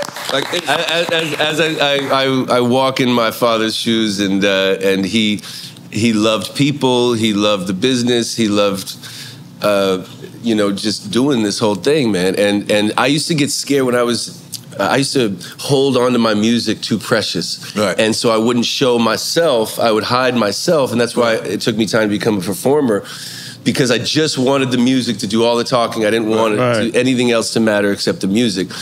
And then that's what this Masked Singer show has been so great for me, because working with a guy like Dr. Ken and letting him make fun of me, letting everybody make fun of me, it's really become my new superpower, which is I can laugh at myself. Right. And I can appreciate the things that I'm good at and what I can do, and then I can laugh at what I'm not good at and what I can't do. You know what I mean? And that has really changed my life. Yeah, and allows you to enjoy myself. I mean, because I don't know if I would have done this 10 years ago. I would have been too scared of anything that I didn't want to be known for or say. But I've become comfortable in my skin by being the butt of the joke every once in a while. And it's relieving. Yeah, it is. Now, let's talk about sex therapy. Yes, sir. Is sex your therapy? Or is it the opposite? Have you need therapy for sex? Oh, do you need therapy for sex? No, I think that the therapy comes in all forms. I think, a little Jay watching the sun go down is therapy. I think me swimming with my 2-year-old son in the pool is therapy. I think it's all making sure that you balance enough of your life to get the joys of everybody in your life and all the experiences you can accumulate daily, weekly, and monthly. So for me, the therapy is really just a change of whatever I'm doing right now. The next happy thing is therapeutic. The next happy thing is making dinner for my kids is therapy. Do you know what I mean? I like to go to Costco's. Yeah. I like to go to Central. I put on a mask, little sunglasses. It doesn't work. It doesn't work. You put on a mask and by the way, I love the mask, like, because I want to be regular. Oh, you mean the COVID mask? Yeah. So you put that on now? I like every now and then, yeah. I put it on. I go, when I want to go somewhere to a hotel or something like that. Like, I'll put it on, put the glasses on. But then it's like it didn't matter, because I'll be walking through and somebody would be like, "What's up, Nori?" I did everything for you not to recognize me, and that's the first thing. Like, it doesn't matter. I think it's my eyebrows. My eyebrows is Robin Thicke. I can't hold it. Yeah. Oh, okay, but all right. Look, I got so much notes, because your life is really dope. Like, it's really dope. It's been interesting. It's been interesting. It's been interesting. Still is. So okay,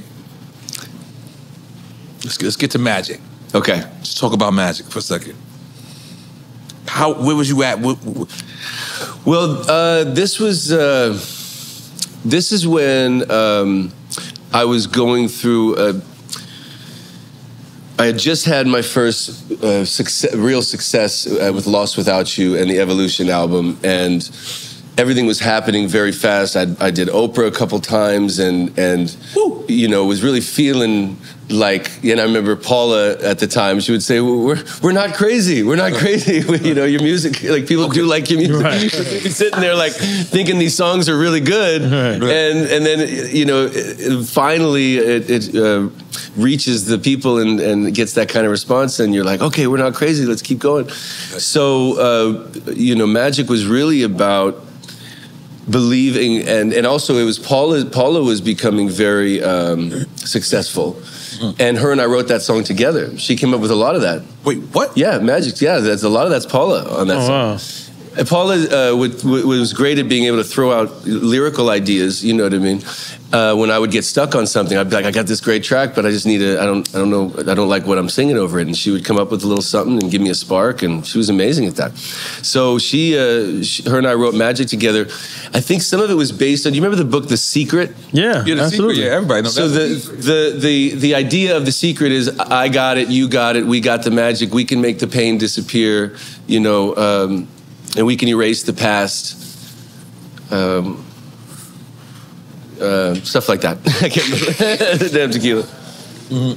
We can make the future shine so bright, and we can make right now all right. So it was about the power that of having magic in all of us, that we all have a magic that we can change our lives, change our futures, and change our course. Power of intention. And by the way, your record with Trey Songz was Bad Girl with Trey Songz. Bad Girl. Yeah, because you got so much hits, he forgot. Was that Boogie with the hoodie? Hey, Boogie with the hoodie. I remember it being a Boogie record. I forgot Trey was on it too. That's right. Yeah. By the way, that's like you went to the bathroom, and I was just sitting there, just talking just now, and I was like, yo, he forgot he had a hit record. Like, who forgets you have a hit record? That is a dope problem to have. Well, that's a dope problem. Trey Songz might be a little mad you don't even remember, but it's still a good problem to have. That's because it was more recent. Okay. Yeah, it was more recent, and that was one, once again, digitals. That was like where I wasn't with Boog, so I don't have a studio experience. I don't have I wasn't there with Trey. You know what I mean? So when I hear it, I'm like, oh yeah, that's right.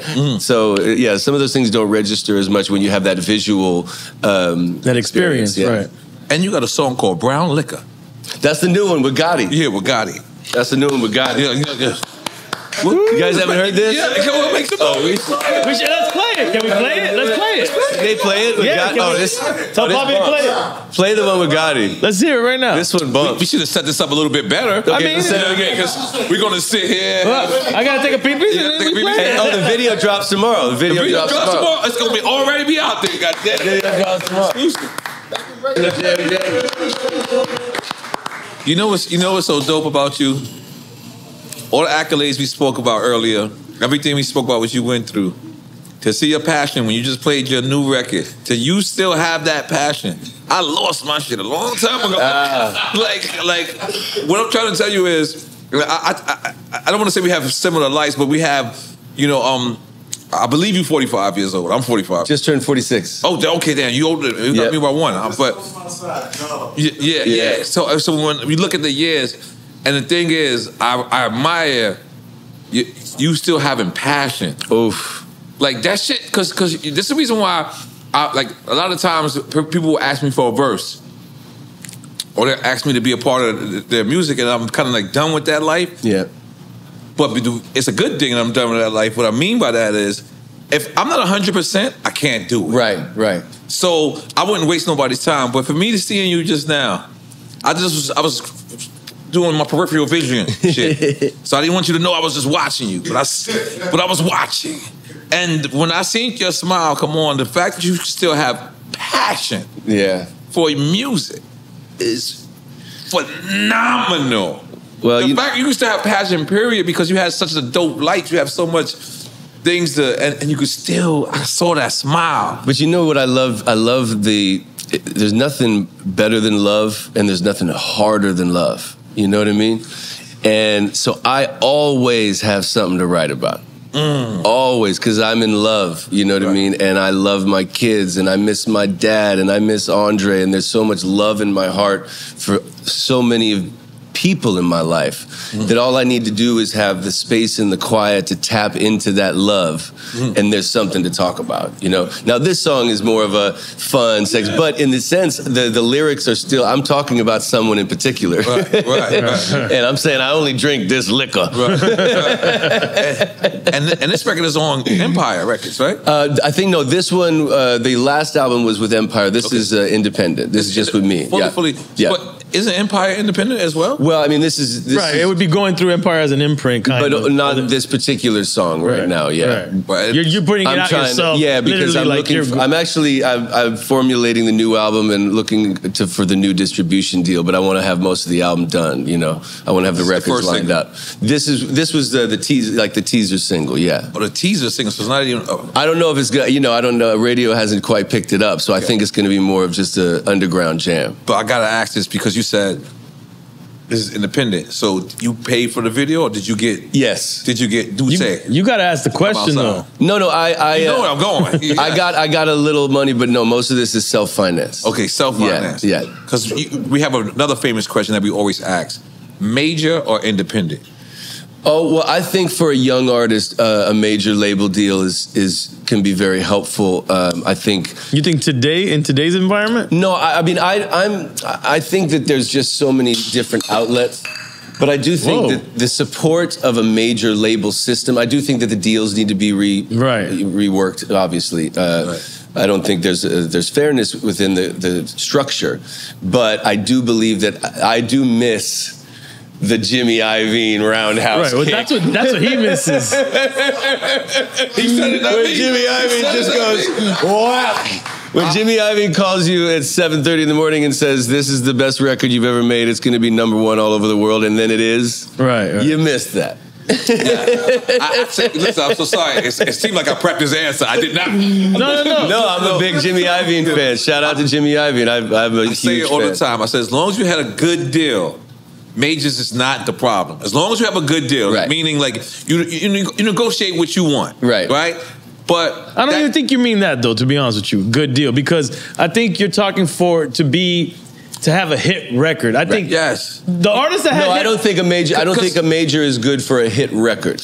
I think a major is helpful in the overall international, worldwide promotion of a brand new artist. If the label's behind you. That's always been our debate. If the label's behind you. For every artist that had a great experience at that label, there's 10 below or them. 100. Or more. 100. I'm just, trying to, but there's a ton that didn't have it because they didn't have the label backing them. But I'll tell you this, as an artist, there's no worse a feeling in the world. I know worse is not a word. I get it. It's a Drink Champs word. It's a Drink Champs word. There's no worse a feeling than dropping a hit record, you knowing it's a hit record, and it not becoming a hit record. Right. That shit hurts. Yeah. And a major label gives you more of an opportunity for your dream to come to fruition. Because what I'm trying to tell you is, like, after a while, you gotta remember, you make a hit record, and then they say, well, yeah, it's not as good as the last shit. Right. You fell off. So you gotta go in and make another hit record. And as an artist, when you give it to an independent who's not familiar with the radio station in Atlanta, not familiar with this one station in Las Vegas, you do the proper thing. You automatically add it. Well, that's where you went wrong. You went wrong already. You said when you give it to an independent, you should be the independent. This is what I'm you shouldn't be giving it to another independent label. No, I ain't mean that. You're right. So, okay. When you independent, you have to hire a staff. You still have to try to do everything a major label is to do it, because you want that major label win. And boy, if you don't have that great, there's nothing like the machine. It's nothing like there's the machine. Nothing like the machine. Jimmy Iovine, we could all agree to that. We love you, Jimmy. Wherever you at, Kevin Lyles, Mike Kaiser. Don't think that the work that Mark Pitts. Don't think that the work that y'all doing at these major labels is going unnoticed, because it's still. No, I'm being honest, and this is what I recommend for every new artist. Your first 3 albums, you go on a major, and then after they spend that $20 million on you, then you can spend that $20 million on yourself. Yeah. I would say it backwards. In today's climate, you could go out there in social media, don't do much, and just make whatever music that resonates with your audience. Get these followers and these likes or whatever you need to do. True. And the labels, they're lazy now. They're not developing artists anymore. And they're plucking you. You'll be able to control. You can control the deal. You can have a better deal at a major. Use the machine. When you've come up as an independent, and then come out of that machine a lot more whole. But most of those records come from the streets, and only the streets have the urgency and that deserve the immediate attention of the listener. Do you know what I mean? Right. Because when there's something fresh on the street, you know that they, like when 50 was coming, or these records are coming, these artists are coming. You know, the labels know, and that's why I agree with you. I think if you already have heat. But if you need the producers and you need the songwriters and you need, then the label is going to connect you with those. If you're Gotti's camp and you just got records and video directors and guys coming straight from the streets in your neighborhood, then he's got a cash machine out there. I think that's a great example because 50 had the streets already. Like 50 did before it dropped. Independent. God bless, independent mixtapes, but. When he got with that label, he got with Eminem. And he got Dre. But that's what we've been saying. It was the biggest I've always said ever. that. Be independent so you can take advantage of the machine. I think 50 could have still been one of the biggest artists without them, but he became one of the biggest superstars with them. Yes. Like he became, like, I love looking at Tony Yayo's Instagram and seeing these motherfuckers in places I can't pronounce. And they just sitting there. I love that shit. I'm like this is it. Like, because I saw it from the beginning. So again, I love this argument. I mean, it's a good argument. And real quick, just to give a quick analogy, he's super independent. No, the quick analogy I would give is like you're a small business owner doing it on your own. Yeah.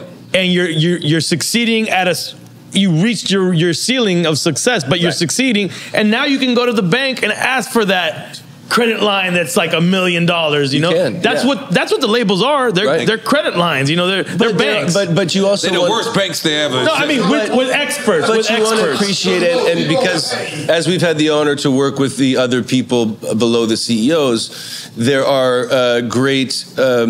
Video heads, marketers, there are people with connections. I've worked under some of them. There are people that know how to talk to people that the artist can't. Absolutely. And the artist can't get on the phone and hold a conversation with the marketing team and with the blah blah blah team, and and so they need those teams to go out into the world for them, and do the talking for them. So I think it's there's strength in numbers, right? You know what I mean? And you can do as much. You want to do as much as you can individually. Even me and now I say I want to write the song. I want to try to do everything on my own. Now, if someone else comes in and has a better idea or wants to make it better, I'm all for it. But I've got to generate the magic from scratch, and then the other things will come. You know what I mean? And you know what else the problem is too? You get to a certain lifestyle that the label has provided for you, and you cannot dumb that down. That's what you really are nostalgic about. That's your problem. I like that. You a fiend on that one, bro. I watched him pull up, and I said, "See, that's record label shit, right there. That's record label shit, right there." No, he's like record label. He didn't dumb his shit down. You would like what I'm saying is, if you was to sit here. And just to say, as he pulled up, was he major or independent? You would know off top. Listen, he's rolling like a major. That's because I'm on a TV show. That's a major. That's a major. I'm on a TV show. That's where the car money's coming from. By the way, that's hilarious. I love that. Holy shit. Okay. I got mad more. Okay. Truth. Okay. You wrote for Brandy. You wrote for Brian McKnight. You wrote for Christina Aguilera. You wrote for Color Me Bad. Oh man, Color Me Bad. What did you write for them? Their second album, I was 16 and I was working with Tricky Stewart, and their second album, Tricky was working with them, and I wrote a song called Sexual Capacity or something like that ended up being their single off their second album. 98 Degrees. Yes, I wrote a song with Brian McKnight, actually. We wrote a song together that ended up on 98 Degrees. Mark Anthony Jordan Knight. Now, Jordan was a big, very important part of my musical development. I'll tell you why. When I signed to Interscope with John McClane and Brian McKnight and Jimmy Iovine, that team at 16, they had just signed, John had just signed Jordan Knight as a solo artist coming off of the New Kids on the Block. So John was very... kid from New Kids on the Block. Right, so Jordan Knight was the lead singer of New Kids. So John's like, I think you should get in the studio with Robin. So Jordan and I meet in the studio, and I ended up writing and producing like 7 of the 10 songs on his debut album. Wow. And my first hit top 10 record was... Baby, you know I can give it to you, which was produced with Jimmy Jam and Terry Lewis. Wow. And so the amazing thing about Jordan, what he did for me, because they thought I was a great songwriter, but I wasn't a producer. I wasn't a real producer yet. So Jordan took me with him. That's how I met Walter Afanasieff. I got to work with Raphael Sadiq right after he worked with D'Angelo. I got to work with Teddy Riley. We got to go see, I mean, we literally went, I got to go, Jimmy Jam and Terry Lewis. I got to go from the best producers camps in the world at the time and learn from all of them when I was 18 years old. How did they treat you? Because I could sing and write, they you know, I always got that kind of a, Did they test you? No, they were just like, this kid's got talent, you know, he wouldn't be here if he didn't, you know. So I was very lucky, but as far as they were concerned, as long as you come up with stuff. Right. So when you come up with a great chorus and Jimmy's sitting there doing the bass line live, Jimmy Jam, one of the most incredible musicians. I mean, Jimmy Jam. I learned so much from Jimmy. Those sessions with Jimmy were just life-changing for me as a producer. Brian as a vocalist, being in the studio session with Brian, learning how to do harmonies and record them, and then being in the studio with Jimmy Jam. And this is all by 18 years old, so I was blessed. We talk about going to college, you know what I mean? And you also wrote for Maya and Pink, too. I did. I got to work with Maya on her debut album, or I think it was maybe her second album. We did 3 songs together. Pink, that was, again, from the Tricky Stewart sessions. It was a song that we just wrote, and then Pink ended up cutting it, because that was the LaFace. That was when L.A. Reid and Babyface were still together at LaFace, and they were feeding LaFace songs, and L.A. was putting them on his different artists. And then, so as I'm going through your discography, there's a straight up song. I thought it was like hidden, but it's a straight up song called Cocaine. Yes. Straight. It's a good one too. It's a great Cocaine. Cocaine. A couple people got excited in here. Look at that. He came back when he heard it. Said, what? So I'll sing this just for fun, because the lyrics, this is a true story. You were like Peter Piper. Baby, it's a true story. Beverly Hills Hotel 4 a.m. It's my birthday, I wanna stay young, I wanna have fun, I don't wanna be the only one, no way. Movie stars, models and blondes and cocaine, New York, LA is all the same. The angels look the other way, 'cause they can understand my pain. Cocaine. Diego's about to go do cocaine. That's all Diego said, "Well, I don't mind if I do." I've been doing that at the shows. Yeah, you look being racially profiled right now. We are not racially profiling. He does the cocaine. He used to, guys. He used to. But I feel like, other than the Sugar Hill Gang, there was no one that ever said that. Actually, I think I remember when we were going to release it, the label said that there were some challenges. They wanted me to change the title. And then they realized that Eric Clapton had released a very famous song. It took them to notice that. And then they let it go. They let it go. White Lines. Oh, I didn't. No, that wasn't Sugar Hill Gang. White Lines. Sugar Hill. No, he's got like he says coke. I think it's called Grandmaster Flash and the Furious. Yeah, it's called cocaine. Melly Mel.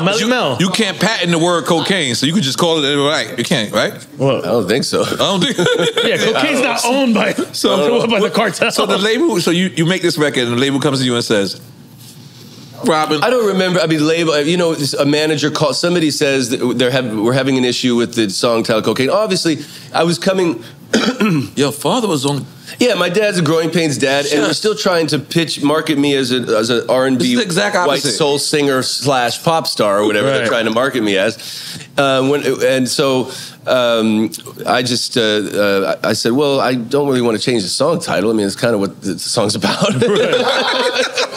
It's about cocaine, guys.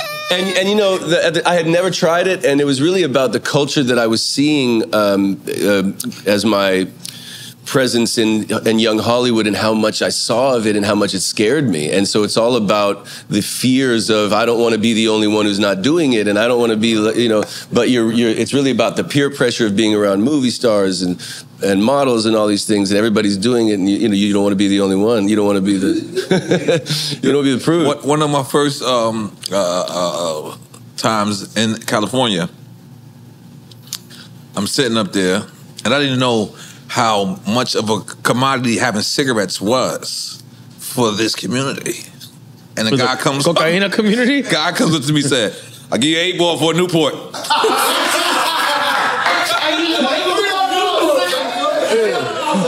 You should have said deal, and then you sold it to Diego.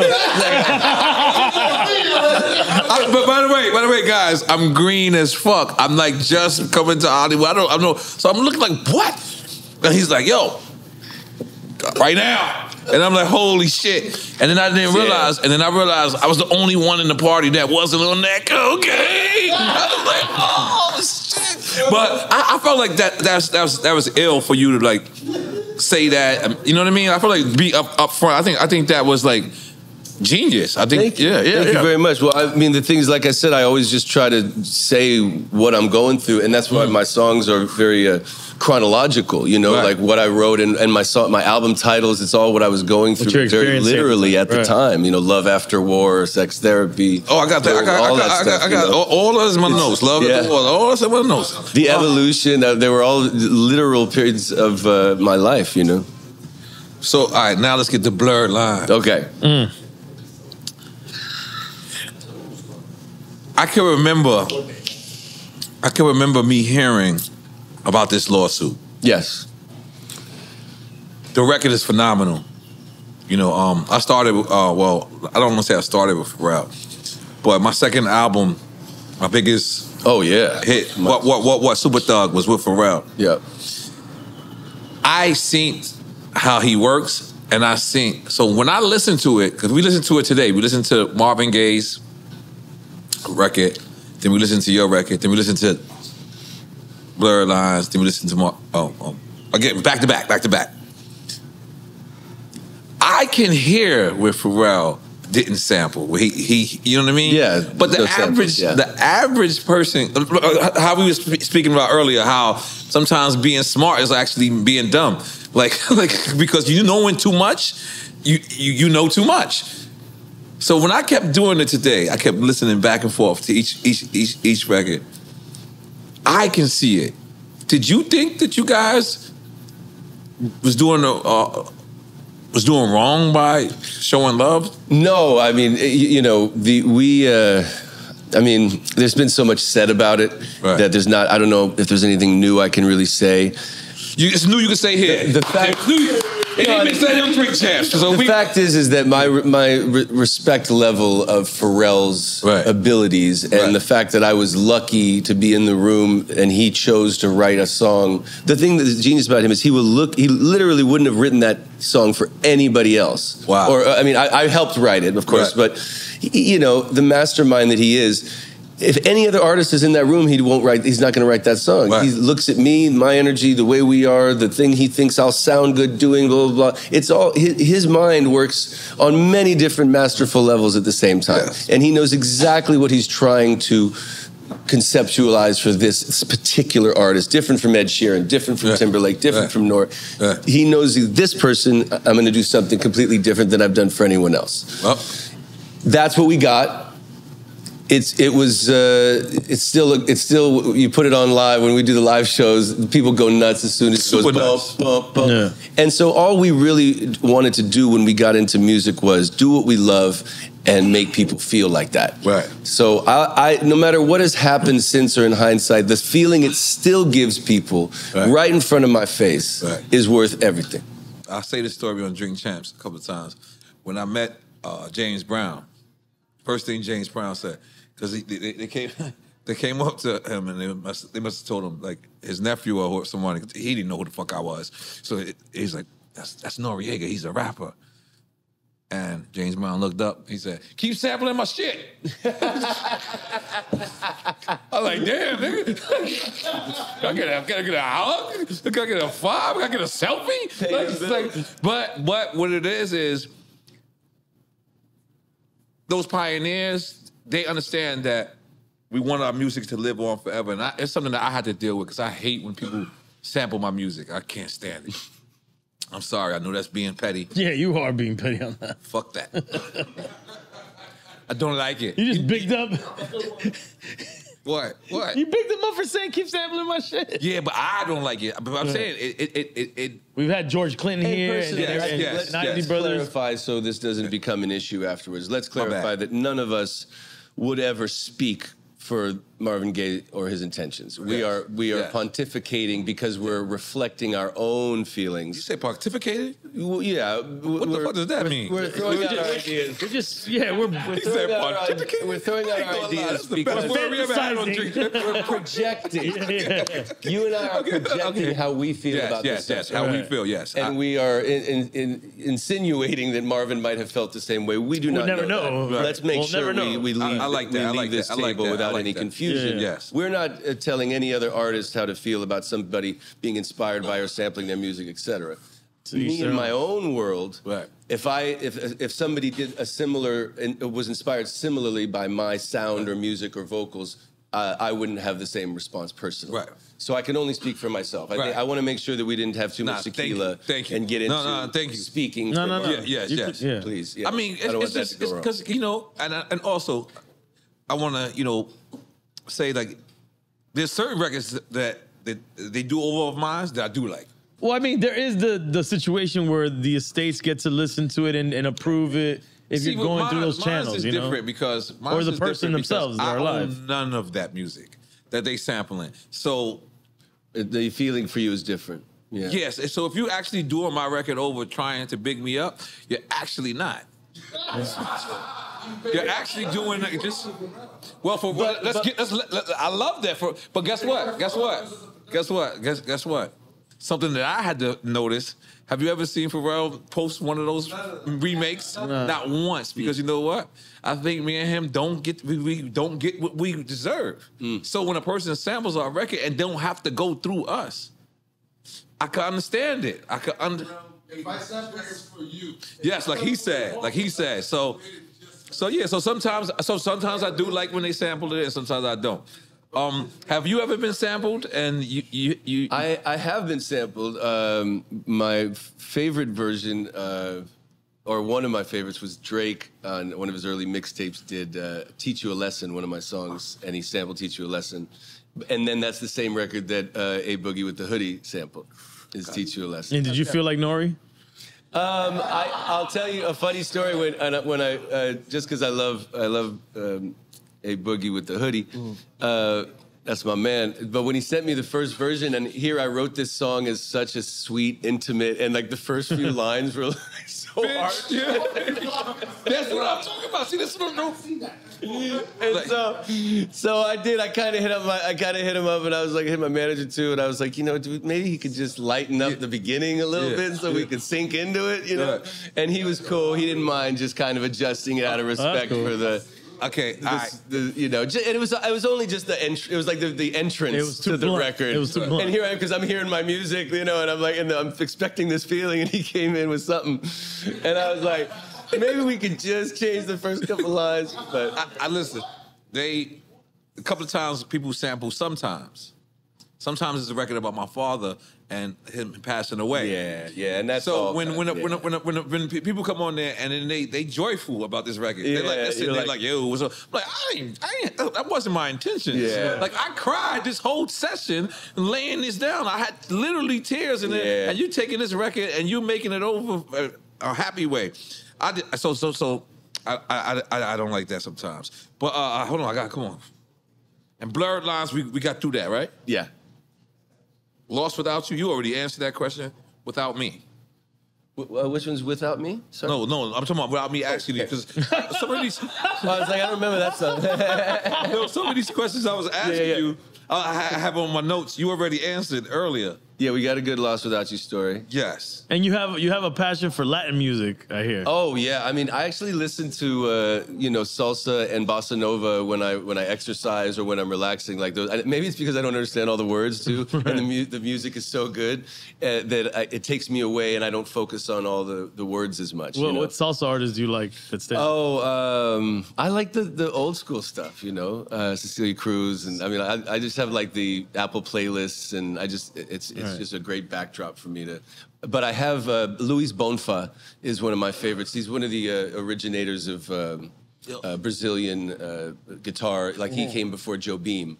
So once I got into Joe Beam, then I got into Luis Bonfa, and he has a playlist that's just incredible. And I love the Buena Vista Social Club. It's one of my favorite albums. Yeah. And you said Celias or Cuba, Yeah. You know what I'm saying? You want Cuba? So this is something I've been wondering this whole time. You came in with your shirt off.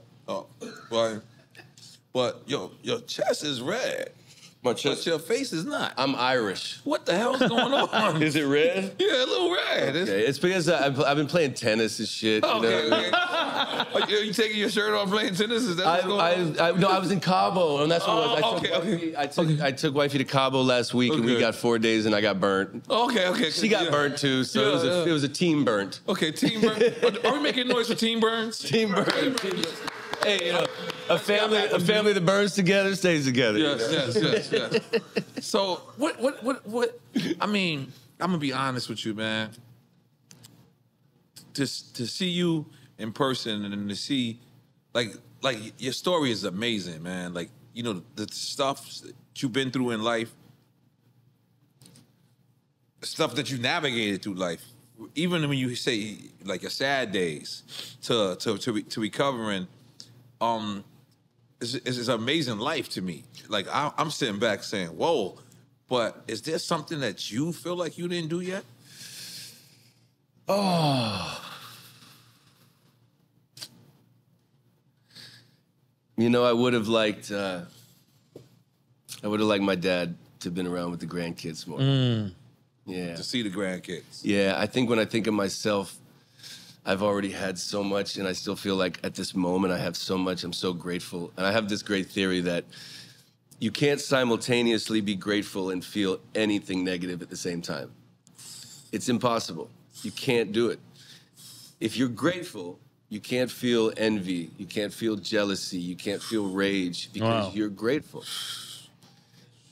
The only thing you can be is gluttonous. That's facts. So I try to make sure I put my gratitude forward most of my day. I get anxious in the mornings. I worry about all my kids and their future. I have trouble sleeping. I worry about the day, the week, the bills, paying for private school for the next 15 years for 4 kids or whatever. All these things make it hard to wake up, right. Or make it hard to sleep. Right. But then before I even get out of bed, thank you. I'm so that they're grateful. healthy. And I got them here. I'm right. getting out of bed. I'm still here. Because the things that I had, like my dad and Andre Harrell, that my go-tos are gone. Right. So the manager too. And my manager. So my new go-tos are my kids and my lady and the friends I got, and then it's just being grateful for those people that are still here, that I get them, and I got them. Is there anybody you ever tried to work with that didn't want to work with you? I'm sure, but I've always probably, I believe that that's why I've never asked for help. And maybe it comes from my dad not helping me right from the jump. Like when I needed that grant. And he taught you that lesson quick. And he was like, yeah, don't need everybody. He always told me if I was writing a good song, he said, now you need to learn how to produce. And if I was producing, he said, now you should learn how to play guitar. If I was learning guitar, he said, now you should learn how to do harmony. Resourceful. He was always trying to make sure that I had enough resources because he went through the same experience. He had some ups and downs in his career. And when he had took an L on one of his shows or whatever, he almost got canceled, from the whole system. Right. And people turned their backs on him and this and that. So he was like, I'm never going to let that happen again. I'm going to take every job. I'm going to make sure I have everything lined up so they can't kick me out or make me feel like I was kicked out, I saw an interview that ETV posted it, but it's an old interview with you and him, I think, on the set of. Yeah. And he just seemed so proud of you.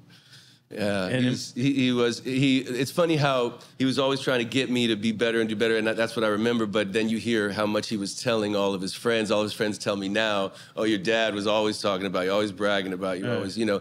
And that's how our parents are. You know, they challenge us, but they're usually out there bragging about us the whole time. Also, so I'm not gonna lie. It seems like because they say Jamaicans got the most jobs. Who's they? Yeah. My dad was definitely Jamaican. My dad was definitely. Pops was definitely part Jamaican. So now let me ask you. You know me, I've been making music since 1997. I've been all over. I've been places, and it's always like certain fans that come up to me that look nothing like me, grew up nothing like me, and they'll come up to me and they'll be like, "What's up, Nori?" And they'll actually know my story. What's one of the craziest stories a fan has ever came up to you and just talk to you and just like, and you like me? Oh, you mean like somebody that I really admire? Right. Like old people always fuck me up. No, he's saying a regular fan, right? Oh, yeah, like a regular fan. Yeah, regular fan. Yeah. What's the crazy interaction with a regular fan? Oh man, I wouldn't even know. Your life is too dope. It's just like no, because it's been fun. The different age groups, like you know, first of all, 90% of my audience is black women. Black woman. Like, you come into my show, there's a few scattered, peppered in. You like Gary Owens. You know what I mean? Let's go. Like, yeah, it's like, I don't get a... And so, like, if I walk through the airport, let's say 20-30% white people recognize me, 90% black people would recognize me. You know what I mean? That's how, for me, and even if I make eye contact, even if I walk by somebody, I'm like, you know what I mean? Yeah, like, right. We know each other. You know what I mean? Right. So, and the beauty, and that's what I mean is that I'm not... that is my brother. This is my culture. These are my fans. These are my godfather, my mentor, and my ex-wife. Right. But you know what I mean? There's nothing in my life that hasn't been me being a part or wanting to be embraced and appreciate black culture. You know, and so that when I walk it, I live it, and that's why I think it's possible for all of us to walk and live with that kind of harmony. You know? God damn, I love that so much. I tell you the truth. You know, that's one of my friends over there. That's my friend Diego, and I use his white privilege. I'm just being honest. Like if we go outside, we jogging, I'm like, Diego, go in the front. They ain't gonna hit you in the car. And they'll go around this motherfucker. Like, yeah, we outside at nighttime. They'll go around him. And listen, no, I said this story on Drink Champs before, but I remember this. I was probably still at the highlight of my rap career, whatever, right? Still rapping. We're in Amsterdam at a bar. Already sounds good. It actually gets a little wicked, though. So I walk out. I'm the platinum artist. I'm the guy who got us all here. We here. I walk out. They stop me. They say, "You can't bring that beer outside, sir." I say, "All right, cool, no problem." I go to smoke a cigarette. I was smoking cigarettes at the time. Diego clearly picked up both of the beers and walked right out. And we did that 6 times. The whole night. And every single time, the man stopped me. In Amsterdam? And let him... Sir, you cannot drink out here. You cannot drink out here. And I could have easily been like, listen, oh, yeah. I know who I am. I know. You know, you had a moments where you're like, you know who the fuck I am. Like, I could have easily been like, you know who the fuck. And I was just like, you know what? I still win. My beer is still outside. Yeah. I'm gonna have my you think you did something. Yeah, you think I still get my beer outside. And I swear to God, so yeah. Because no, that's real. Like me thinking about it to this day, it still actually hits me. It hits me because you know what? I grew up in Queens. Mm-hmm. And in Queens, you literally cannot be racist. Let me tell you why. Your neighbor's white. Your other neighbor's Filipino. Yep. Your other neighbor's Haitian. Melting pot. Your other neighbor is Russian. Yeah. This is for Queens. We are the United Nations of everybody. Yeah.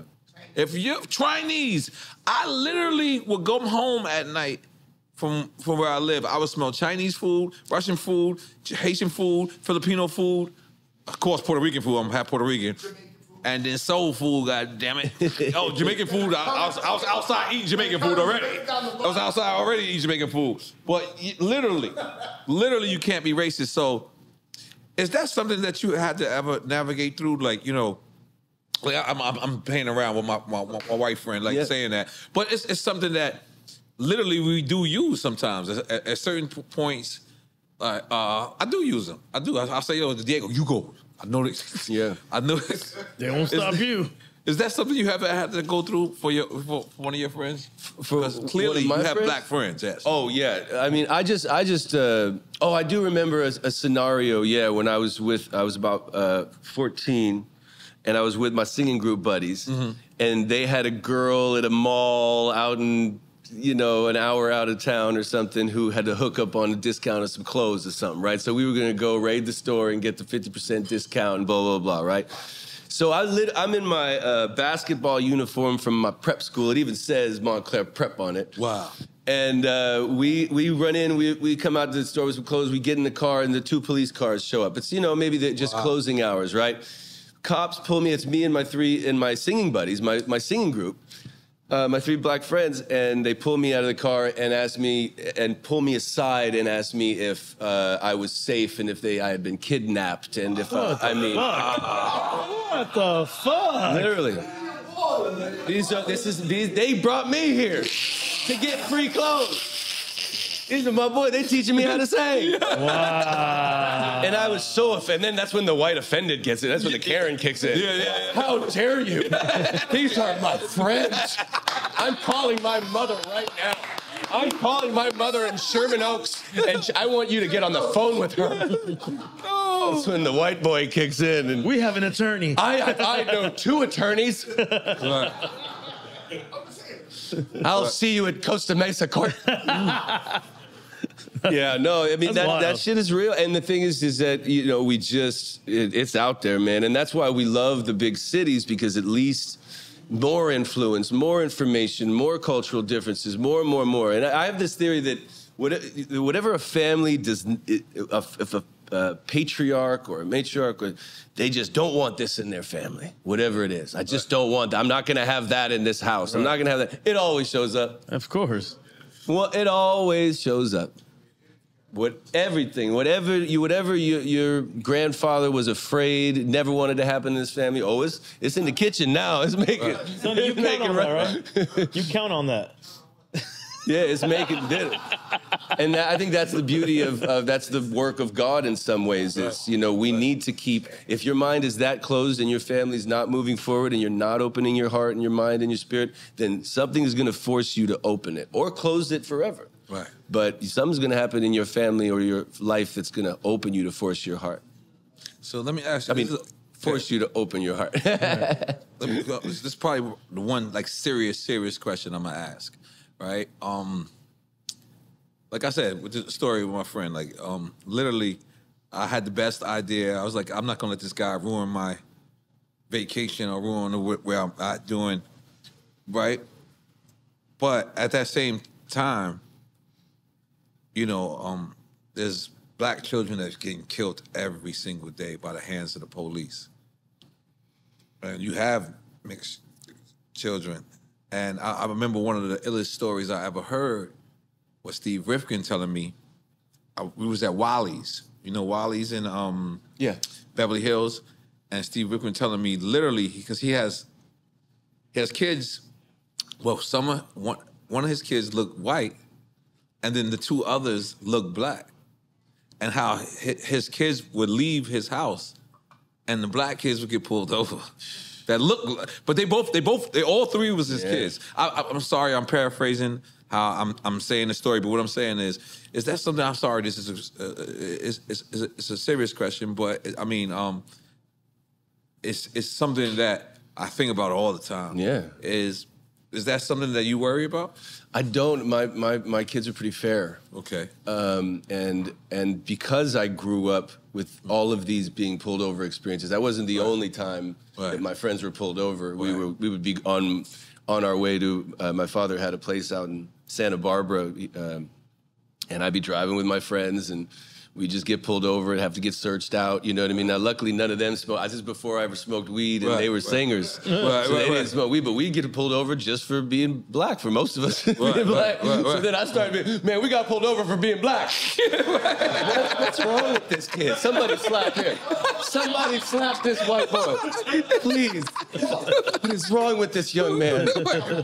But yeah, no, I grew up because I was always around the culture and most of my friends were black, that, I experienced it all the time, and I would be the first. I remember fighting my extended family. My dad was very open-minded. My dad wrote jokes with Richard Pryor. You know, my dad managed Felipe. Jokes with Richard Pryor? Yeah, he worked one of the early, he would sit and he always bragged about it. He said, you know, I would just, I could get him going and say, hey, Mudbone, what did you do with that girl last night? Oh, let me tell you. Then Richard would go on his rants, but they would have these writing sessions. And so my dad always felt like he was a white man in the midst of, you know, black culture in some ways, and I respected his open-mindedness. And my mom sang, you know, had her hit with a black man. So I literally come from an open-minded Hollywood hippie, you know, type family. So that gave me the right perspective to grow into that world. Man, that's a dope answer I ever heard. Nah, because like you know, I got just like, I don't know, I'm somewhat of a therapist, right? Fuck. You say you're somewhat of a therapist? Or a comedian. We're finding out. Or a stand-up. Or a stand-up comedian. Clearly, I didn't make the right choice in Friends. Clearly. How did they just laugh? How did they just laugh? No, but what I'm saying is I assess people. I have to, like, and what I'm trying to say is, man, like we went through your discography. I've never seen like so much stories just keep popping up, and it's like, wow, how are you not insane? How are you not Britney Spears halfway? Your hair cut off and went insane one weekend. You know what? I gotta say, good woman. This good woman will do that for you. He is correct. Good woman. I'm going home tonight myself, sir. Yeah.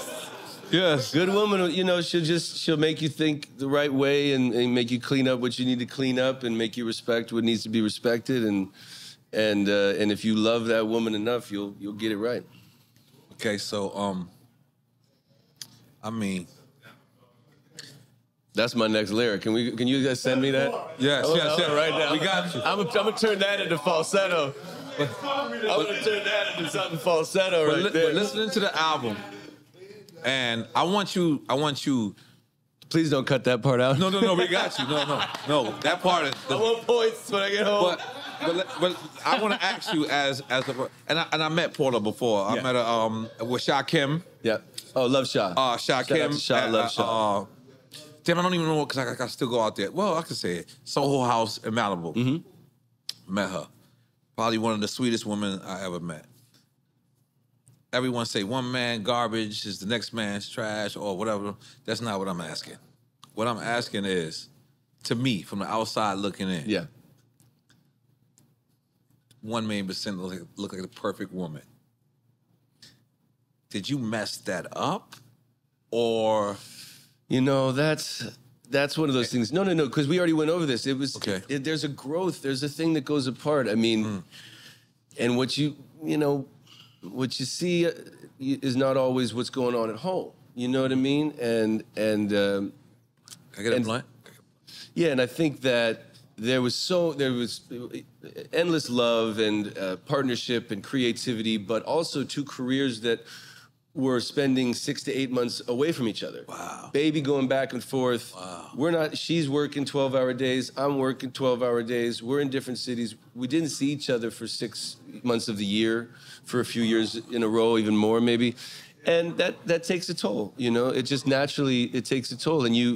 And I think it doesn't matter how much love and respect you have, sometimes time apart, you know, breeds two different lives, right. Two different lifestyles, two different lives, two different thought processes, you know? Right. And I just think we had it all and we grew apart is the nicest way to put it. Man, I'm taking a shot for you. Can I get a... Not for that, though. Not for growing apart. No, I mean, I'm just saying... And honestly, in hindsight, it was the right thing. Like, there's no regret there if that's what you're asking. You know what's the best thing about it is, regardless if he was right, wrong, in between, whatever, y'all didn't have a messy breakup to us from the outside looking in. Y'all looked at it like it was amicable. Well, you must have missed a few stories. He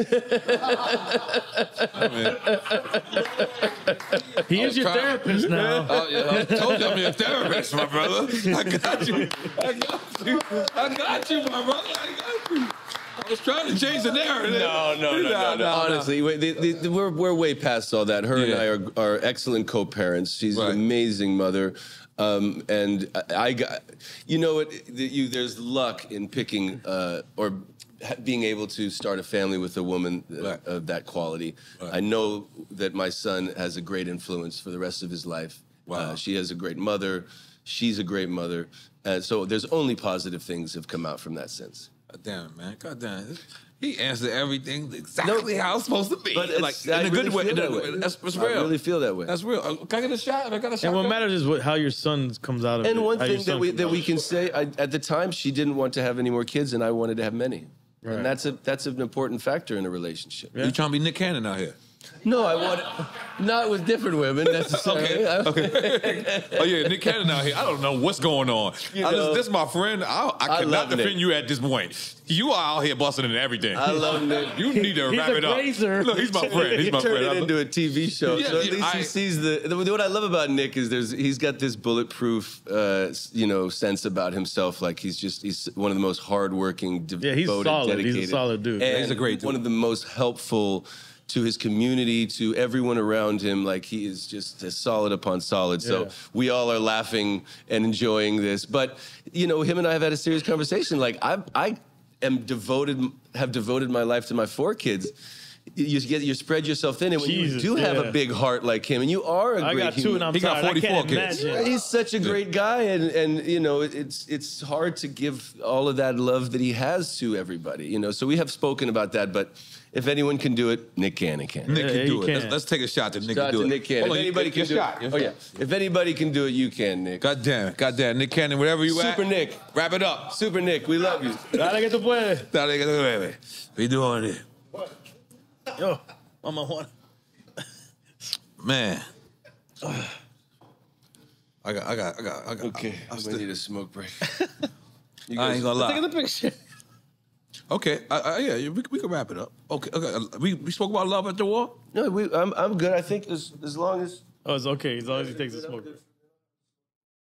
That's a fact. Yeah, I had this Yugoslavian billionaire fly me out to the south of Spain, to Marbella, right, to work on his daughter's album. She was like 14 years old, and that was the first time I ever smoked hash.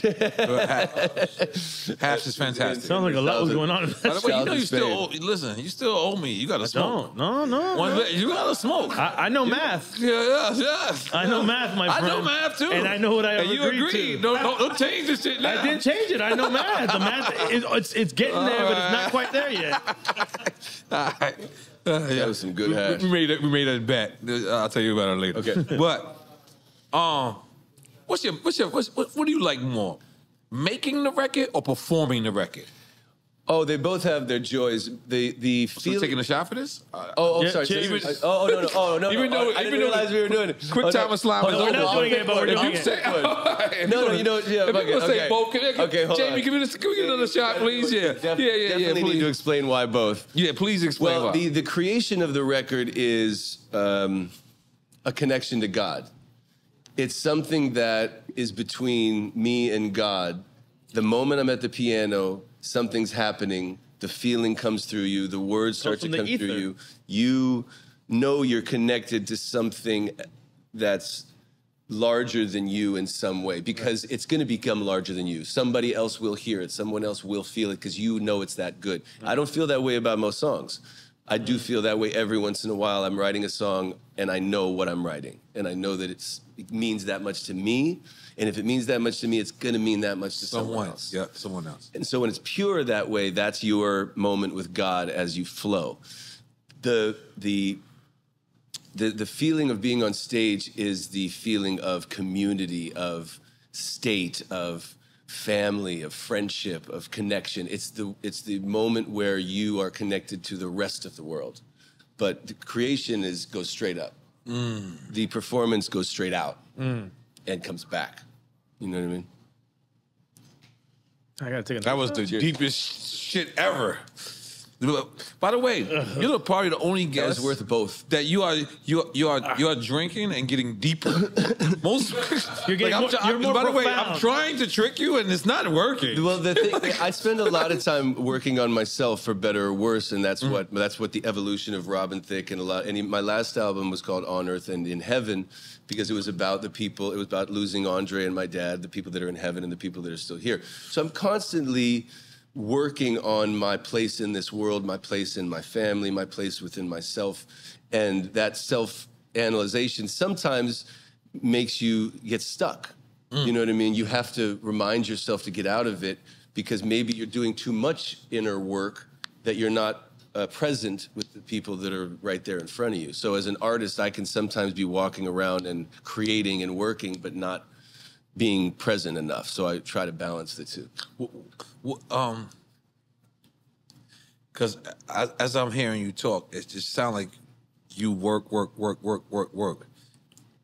What does a vacation feel like to you? Even when I'm on vacation, I got my headphones and my lyric pad. You know what I mean? Because that means, because it just doesn't come enough. It doesn't come as much as it used to. Right. I don't have as much time, and I don't have as much space for creativity. Thank you.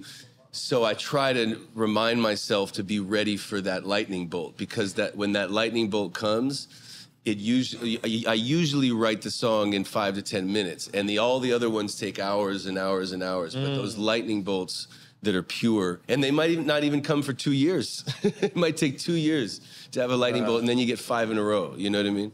So I think you just, as an artist, you can also excuse yourself in the presence of others by saying you're creating. Right. So it becomes Has it become an excuse ever? It can at times. It can be a way to create some separation or space when I need it. Because I really do wake up every day trying to give to the art, give to the family, give more than you ask for. You know what I mean?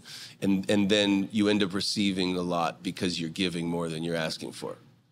And I know you gotta leave, so let me ask you. They say great artists have to go through pain.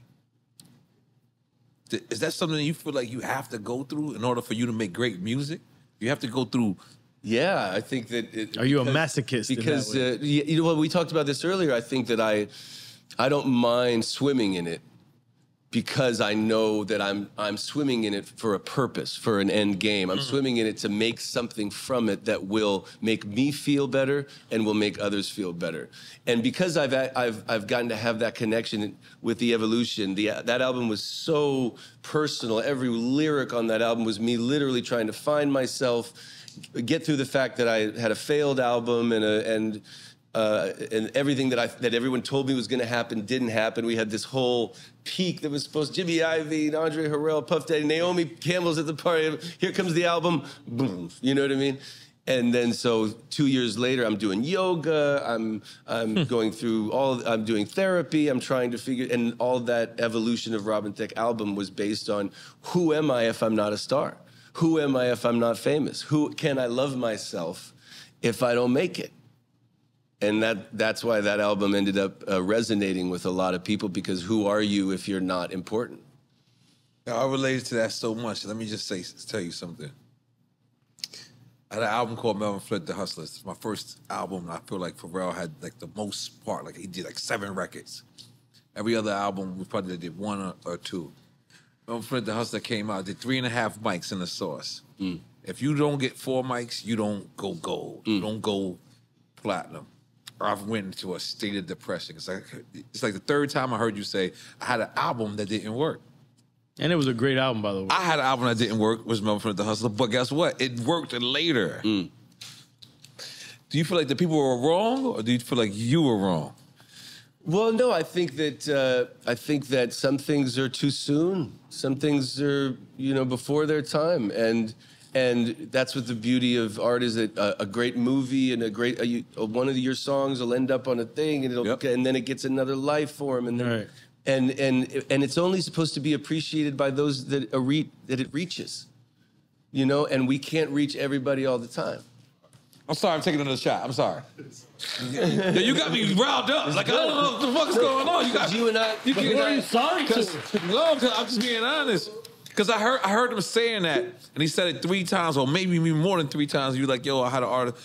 And the thing is, we still got to come outside. When you have something that, to the people's perception, they said it didn't come out, we still got to come outside, and we still got to smile. Yeah. We still have to smile. It's being entertainer, famous. You went too fast. Oh, you doing it. I thought you did yours. Yeah, I got it. So I appreciate you being so honest and being so humble about it, saying that, because we still got to be who we are. And these people thought that we had a failure moment. Right? So the fact that you kept saying that all night, 1, you're not avoiding it. You're saying it straight up. And then 2, did this, like, because my album, like, that people thought failed, eventually went platinum. I love this. Yeah. It eventually went platinum. Yeah. So this moment, you're setting me up perfectly. We're talking about my first album. I believe my first album is my greatest artistic achievement. Wow. Did you believe it then, though? And I did then, and we all did. Yeah, and I still do. And the fans and the friends and the peers, the fact that before Evolution, before Lost Without You, that Usher, Jay-Z, Pharrell, Naomi, Seal, Puff Daddy, they were all saying, this is great. This music is great. So that was enough for me at the time. Then, because Jimmy spent so much money and it didn't hit, I was all scared. I had to go to the drawing board. I wrote all these. Then I just had this piano, and it was just me at the piano just drilling these songs one after the other. And then something magical happened, Let me ask you, though. Did those same peers that told you it was a great album, did they change when the sales didn't reflect that? No, because they didn't need to. Like, it's always the B-level people that are wishy-washy, and usually the people who are that great, they have so much confidence in themselves because they should, that they can appreciate your greatness too. Jay-Z knows he's great. They didn't so need he to can be hear what I go and go, by the sales, that song's great too. Yeah, that song's great. Because I'm pretty great. Yes, good. Yes, you are. Yes, you are. But I've learned that the more the people accomplish and really truly have genuine confidence in themselves, they're okay telling you that you're great also. I've told Nori plenty of times with Melvin Flint that, and a lot of people have told you, we all thought it was an amazing album. He always was like, this is my worst album. Only because you created it I believe the fan. No. No, that's not what happened. You created that album in a difficult time for your life. Yes, it was right after my father died. Father passed, because I was around when I should have said that. I was right after my father died. They had gave me all this money and then told me, you still got to perform. Yeah. And you're just carrying all this. I wasn't there. When I was in the studio, I wasn't there. I was thinking about, like, why the fuck does this happen?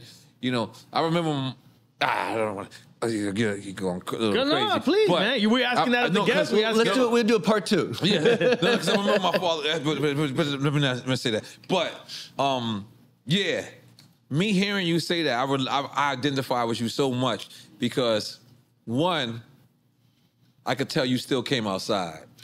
Well, what happened was the beauty of it, and that's what Andre was teaching me at the time, was I just wanted to paint when I made the first album. I had so many ideas, so many desires, and I wanted to be different from anyone who had ever existed, period.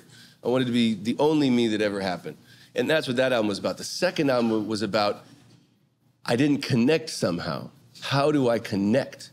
How do I tell a more personal story that will connect with people personally? Because the first album was sonically, in my opinion, sonically impressive production, but the lyrics on the second album is why is the Lost Without Yous, the Complicateds, the Angels, the To the Sky, Cocaine, you know, Got to Be Down. Lyric after lyric of I'm trying to connect with you. And I reached out and I opened my arms and I wanted everybody to hug me back. And that's what that album was. Well, let me just tell you something. This was a pleasure. I really had my expectations up here, but you just swung it through the roof, around the corner. We're on a fire hydrant somewhere with no shoes on. What a compliment. I'm just being honest with you. And you guys are the best at this, so that's a very nice compliment. But you did above and beyond.